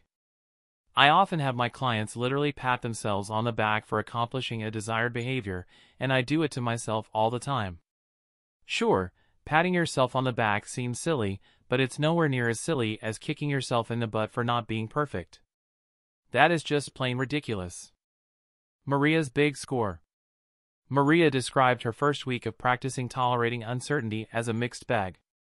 She had set the limit on looking up symptoms on the web to only once a day, but on several days she'd done it more than once. She decided not to call her doctor or discuss symptoms with her husband either, but she'd done those a number of times too. She came into session unsure if she'd really made any progress. I asked Maria how many times her monkey mind began chattering that by not checking a sensation out she might be missing something deadly. "Dozens," she answered. I asked her how often her monkey screeched that this was a new sensation or that it was stronger than one she had experienced in the past. "Lots," she said, smiling. Then I asked her how many times that week she thanked her monkey and said, "I am choosing to live with uncertainty." This was, after all, the essence of the expansive mindset and strategy we planned the week before. Maria's eyes lit up from within. "Too many times to count," she said. "I'm giving myself 100 points this week." Maria had a great week of practice. By continually reminding herself what her new expansive mindset was, she had been feeding that mindset. By reviewing how well she had welcomed her fight-or-flight sensations and negative emotions, she had been rewarding what she did right instead of punishing herself for falling back into safety strategies. Samantha's star quality. For my over-responsible client Samantha, it was a real challenge to resist checking up on her son, and she invented a whimsical way to reward herself when she was successful. Recalling how good she felt when she found a star sticker on a grade school paper, she decided to reward herself that way. Every time she was faced with an overwhelming urge to check on her son and she reminded herself that she was not responsible for his choices in life, she gave herself a star. Every time she used a welcoming breath to process her anxiety, she gave herself another star. Every time she was able to resist checking on him, she got another star, and so on. Although she sometimes broke down and checked up on him anyway, and would continue to do so for many weeks, as long as she was able to follow through with some element of her practice, she got some stars. By the end of each week, she had a constellation of proof to herself that her practice was progressing. Co-coaching. Patting yourself on the back, awarding yourself imaginary points, and drawing stars or happy faces on your expansion chart are only some of the many ways you can coach and reward yourself for practicing expansion. If your friend or partner is also practicing, you can support each other. After a trying day, it's tempting to treat our friends and partners as a kind of dumpster for our frustrations, but when we've been practicing expansion, our stories are more positive. Descriptions of the challenges we faced, the negative emotion we processed, and the new experience and learning we had are exciting to recount and inspiring to hear. When I am doing my practices, I look forward to sharing them with my husband that evening at dinner. And yes, I love it when he says, "Wow, that was inspiring." Whether you are receiving praise from a friend or loved one, from a therapist or from yourself, you are keeping your focus on what matters, your values, your strategies, your process, not those of the monkey. Praise is the jet fuel that will do the heavy lifting, getting your practice off the ground. Don't be stingy with yourself. Make giving and receiving praise a permanent part of your practice. In fact, why not begin right now? Reach your hand around your shoulder and give yourself a pat on the back for your willingness to read this far in the book. Cruising. Since I used the analogy of flight for your practice, using praise as your jet fuel, you may be wondering, do I ever get to cruise at altitude? Yes, one day you'll look out your metaphorical window and see you're above the clouds, and the problems that once loomed so large will appear as tiny specks below. Your old behavior of constantly second-guessing your stock picks, with practice, may be replaced by reevaluating investments on an annual basis. Being afraid to be heard at meetings might evolve into speaking up when you have something to say. Or perhaps the need to get your husband's approval for everything will change to following your heart even if he may disapprove. Maybe you'll find yourself falling asleep at night without a worry in the world. You might be tempted to think, I've made it. Don't. Expansive living is a lifelong journey with unbounded challenges as well as rewards. I cannot predict how high or how far your practice will take you. What living beyond the limitations of the monkey mindset will look like for you is for you alone to discover. But I can outline some of the many rewards your expansion practice has to offer you, which is what I've done in the next and final chapter. Chapter 10 Takeaway. Identify and praise every facet of your practice where you do well. Chapter 11. The Expanding Life. I began this book by declaring that the things you've been doing to try to control your anxiety are actually what maintain your anxiety. It follows that when you stop trying to control your anxiety, it will no longer be maintained. What exactly does that imply? Without maintenance, regular monkey feedings, the anxiety cycle breaks down. When, after setting off anxiety alarms, it repeatedly gets no confirmation of the threat it had perceived, the monkey learns that the situation is something that you can handle. The less reactive you are to the alarms of the monkey, the less active the monkey is. When you stop feeding the monkey, you will eventually experience less anxiety and worry. For those of us who have suffered all our lives with the ambient background of monkey chatter and in drip of fear, the promise of less anxiety is almost too far-fetched to imagine. What would life be like without the ambient background of anxiety? Well, for one thing, you'll be thinking in a whole new way. An expansive mindset. The monkey mindset is a formidable structure, one we've all spent years constructing and reinforcing. Is it possible to override it with something new? Most of us have tried endless variations of positive thinking and affirmations, and we've learned through experience that changing one's mind isn't comparable to changing clothes or changing oil. Learning a new way of thinking is like learning a new language. We need to use it. We need to experience living with it. This is especially true when there are real worries in your life, actual, primordial threats like Samantha had. Telling herself that she was not responsible for her son's safety just wasn't believable until Samantha began to stop checking up on him and began checking in with herself. The first few times that Samantha chose not to check on her son were agony for her. When her son got angry with her for setting limits on borrowing money, that was even more painful. But Samantha continued her practice, tolerating the discomfort it caused her, and praising herself for taking care of herself. She joined Al-Anon, where she met others with similar situations. It was easier to see the limits of personal responsibility in others' lives than in her own. She got lots of support for taking responsibility for herself rather than for her son and his illness. After a few months of trying on these new ideas, she noticed that her health was improving and she was able to do things for herself, and even have a little fun once in a while. Coping with her son's illness turned out to be an opportunity for Samantha to change basic assumptions that she had operated from her whole life. She actually believes now that she is responsible for herself and that her son is responsible for himself. She has a stake in something she can control, her own health and well-being, which she is not going to sacrifice for something she can't control, her son's. She doesn't assume responsibility for him even when he fails. Whatever your anxiety and worries are based on, when you choose to act with a mindset based on your personal values, and not the monkey's, you will get new experience that supports that mindset. Your consciousness will integrate this new experience and expand. With repeated new experiences, your old perfectionist, need to be certain, over-responsible mindsets will break down. You'll learn to believe in the new expansive mindset you have chosen. Expansive thinking will become your new default. living with purpose, achieving your goals. As you become less limited by the monkey's bias towards safety and more resilient to its alarms of perceived threats, you will begin to take the risks necessary to meet your larger personal goals. Things you only dreamed about doing before will begin to appear doable. Maria, as you recall, longed to travel. The values she cherished most were curiosity and spontaneity, but she was afraid to go more than 10 miles or so from her doctor and her hospital. All that has changed now. First of all, Maria is delighted to report that she has far fewer uncomfortable physical sensations. This is partially because she isn't constantly scanning her body for them anymore. It's also because when she does happen to feel something uncomfortable, she doesn't look it up on the internet. When she doesn't feed her worry, there's less to worry about. She feels healthier and less stressed. After all her practicing tolerance for uncertainty regarding physical symptoms, Maria has noticed she is more willing to be uncertain in other areas of her life. She doesn't second-guess her financial investments anymore. She is bold and decisive when shopping, and the number one thing she Googles now is travel locations. After years of hugging the shoreline, Maria is making up for lost time.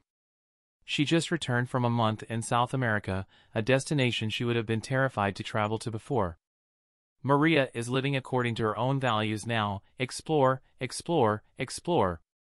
Increase compassion and self-esteem. Eric, like all perfectionists, held himself to an impossible standard. He wasn't allowed to make mistakes. Trying to live this way meant he'd never succeed, and predictably, he felt pretty bad about himself. But Eric's practice has changed all that. Now that he allows himself the possibility of being wrong, Eric has become much more decisive. He's stopped over-researching and putting off making decisions, and as a result he gets lots more done at work. He actually enjoys his job now, and it shows in his interactions with others. He has become more assertive, more clear, and more honest, which makes him a better boss. Rather than avoiding interventions with his employees, he deals with them directly, nipping most problems in the bud. As he gained confidence, Eric expanded his practice to other areas of his life too, like the gym. Although he's still overweight, he doesn't feel so out of place there anymore. His regular workouts have made him a little stronger and a lot more confident. It's much easier being Eric these days now that he can forgive himself for being less than perfect. As we learn to be compassionate toward ourselves, we are learning compassion toward others. Comparisons and criticisms will become less relevant to us as we begin to recognize our common humanity and fallibility. How light we can feel when we shed the burden of perfection. Resilience to setbacks. What if things go wrong? What if, despite your new willingness to take risks, you do not get what you're after? What if, despite your practice, a primordial threat does manifest itself in your life? Your practice cannot prevent the loss of a job, a home, or a loved one. It can't insulate you from natural disasters, wars, or economic upheaval. All three of my clients faced significant personal hardships at some point during their practice. Samantha's son did wind up hospitalized, just as she feared he would. Eric eventually had to fire his employee and lost his friendship with her husband as a result. Maria did develop symptoms that required medical attention. What each of them found was that their personal expansion practice, experiencing and welcoming small stakes opportunities for expansion, brought them greater resilience than they dreamed possible, enough to withstand large stakes pain and loss. The ability to tolerate your own necessary feelings is a superpower, allowing you to do things you once thought impossible. With enough resilience, every threat, perceived or genuine, can be handled. As your own personal path to resilience becomes more well-worn and familiar, you are preparing yourself for the inevitable ups and downs in life. Your resilience is a core of strength to draw upon when bad things happen. When the hurricane hits, you will be in the eye, resilient and grounded in your new expansive mindset. Room for pleasure. As you continue to breathe deep into your feelings and sensations and welcome whatever you feel, you will encounter something you likely didn't expect: more positive feelings. Both pain and pleasure reside together in the same vessel of the body, and both share the same pathways to and from your brain. When you open your body with your breath and make space for pain, you are also allowing more room for pleasure. When you cultivate an expansive mindset that allows painful feelings to be physically experienced, the same neurological circuitry will carry pleasant feelings as well. When you act on your values, not only does the pain of loss become more tolerable, but positive emotions long atrophied are revived. Expressions like joy of discovery, pride in independence, warm compassion, desire for pleasure, passion for self-expression, gratitude for generosity, awe of mastery, and love of adventure cease to be merely ideas. They are full-blown emotions you actually experience. Just be careful not to get attached to these pleasant feelings or try to get more. Trying to feel good is feeding the monkey. Just let these pleasant feelings flow through you, like you let the unpleasant ones flow through. As long as you keep expanding, there's more where they are coming from. Peace and presence. I happen to be writing this segment of the book on an airplane. A couple of hours ago, as I approached the TSA checkpoint at the airport, there were 5 different lines to choose from. Although I had plenty of time before my flight, soon after I chose a line, I noticed I felt a little tense. The line to my left was moving much more quickly than mine, and the people who were behind me before were now ahead of me. I noticed feeling resentment toward them, as well as some shame for my stupidity choosing the line I did. My monkey was definitely on the job. Others were getting ahead of me, threatening my social status. The only threat here was to the quality of my life. If I treated the monkey's alarm as important, I would continue to feel stressed, annoyed, and ashamed. Instead, I thought, yay! An opportunity for expansion. I opened my hands as a reminder to myself that I was willing to allow others to go ahead of me. I took deep, welcoming breaths, relaxing into the feeling of tension in my chest and the sense of competition with others. By doing this, I sent a message to my monkey mind that I could handle this threat. I got the banana and reclaimed the moment. Freed from the what should be assumptions of my monkey mindset, I was fully present with what is. With the resilience to let my necessary feelings run their course, I felt at peace. I have been reluctant to use expressions like in the moment, peace, and presence in this book. This language has spiritual connotations, and I do not pretend to be a spiritual teacher. But I have practiced enough with both psychological and spiritual tools to know that although the tools in this book and the tools that spiritual teachers offer go by different names, they are essentially the same. The Buddhist teacher Shinzen Young defines suffering in a mathematical formula. Pain times resistance equals suffering. Most of us would agree, we've resisted and suffered enough to prove it. I would like to tweak that formula just a bit to reflect my fundamental message to you in this book. Anxiety times welcoming equals resilience. My message to you is to welcome anxiety and grow resilience. With resilience to anxiety, peace and presence are waiting to be claimed every moment of the day. Let your practice become your lifestyle. Make reviewing your values, treating problems and anxiety as opportunities, and choosing expansion strategies become as second nature to you as picking up your phone when it rings or opening the door when there's a knock. Each small step of your practice will compound daily, bringing unforeseeable and amazing changes in your life. Remember also that wherever you go, however far you progress, the monkey is along for the ride and always on alert. Even in the most expanded world, there is always a frontier, a line beyond which you will not feel safe. As you approach that edge, you will encounter familiar things, perceived threats, negative feelings, and a need for certainty, perfection, and or over-responsibility toward others. You will feel like retreating to safety. But you will know what to do. You'll take a deep welcoming breath and say, "Thank you, monkey." Then you'll take another step toward new experience and learning. Chapter 11 Takeaway. Where your expansion practice will lead you, where your expansion practice will lead you, and how it will reward you nobody can say, but so long as you continue your practice there is no limit to what is possible. Key takeaways. Our anxiety is a call to action generated by the monkey mind's perception of threat. When hijacked by anxiety, we adopt the monkey mindset, which assumes that in order to be safe we must be certain of all outcomes, we must be perfect, and we must be responsible for others' feelings and actions. When we respond to anxiety with avoidance or resistance, we confirm the perception of threat, we feed the monkey, which maintains both our cycle of anxiety and our monkey mindset. We feed the monkey constantly throughout the day by performing safety strategies, actions that keep us temporarily safe from the monkey's perceived threats and anxiety alarms. In order to support a mindset that allows us to thrive, we must create new experience and learning by replacing safety strategies with expansive strategies. In order for the uncomfortable emotions and sensations associated with anxiety to run their course, it is not only necessary to feel them, but advisable to welcome them. Worry is often nothing more than monkey chatter, and it will dissipate if it is welcomed and tolerated, rather than resisted or acted upon.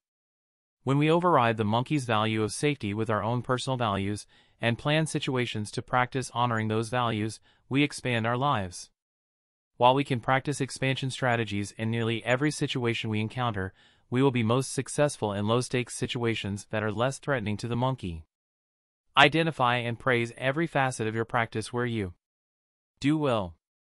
Where your expansion practice will lead you and how it will reward you nobody can say, but so long as you continue your practice there is no limit to what is possible.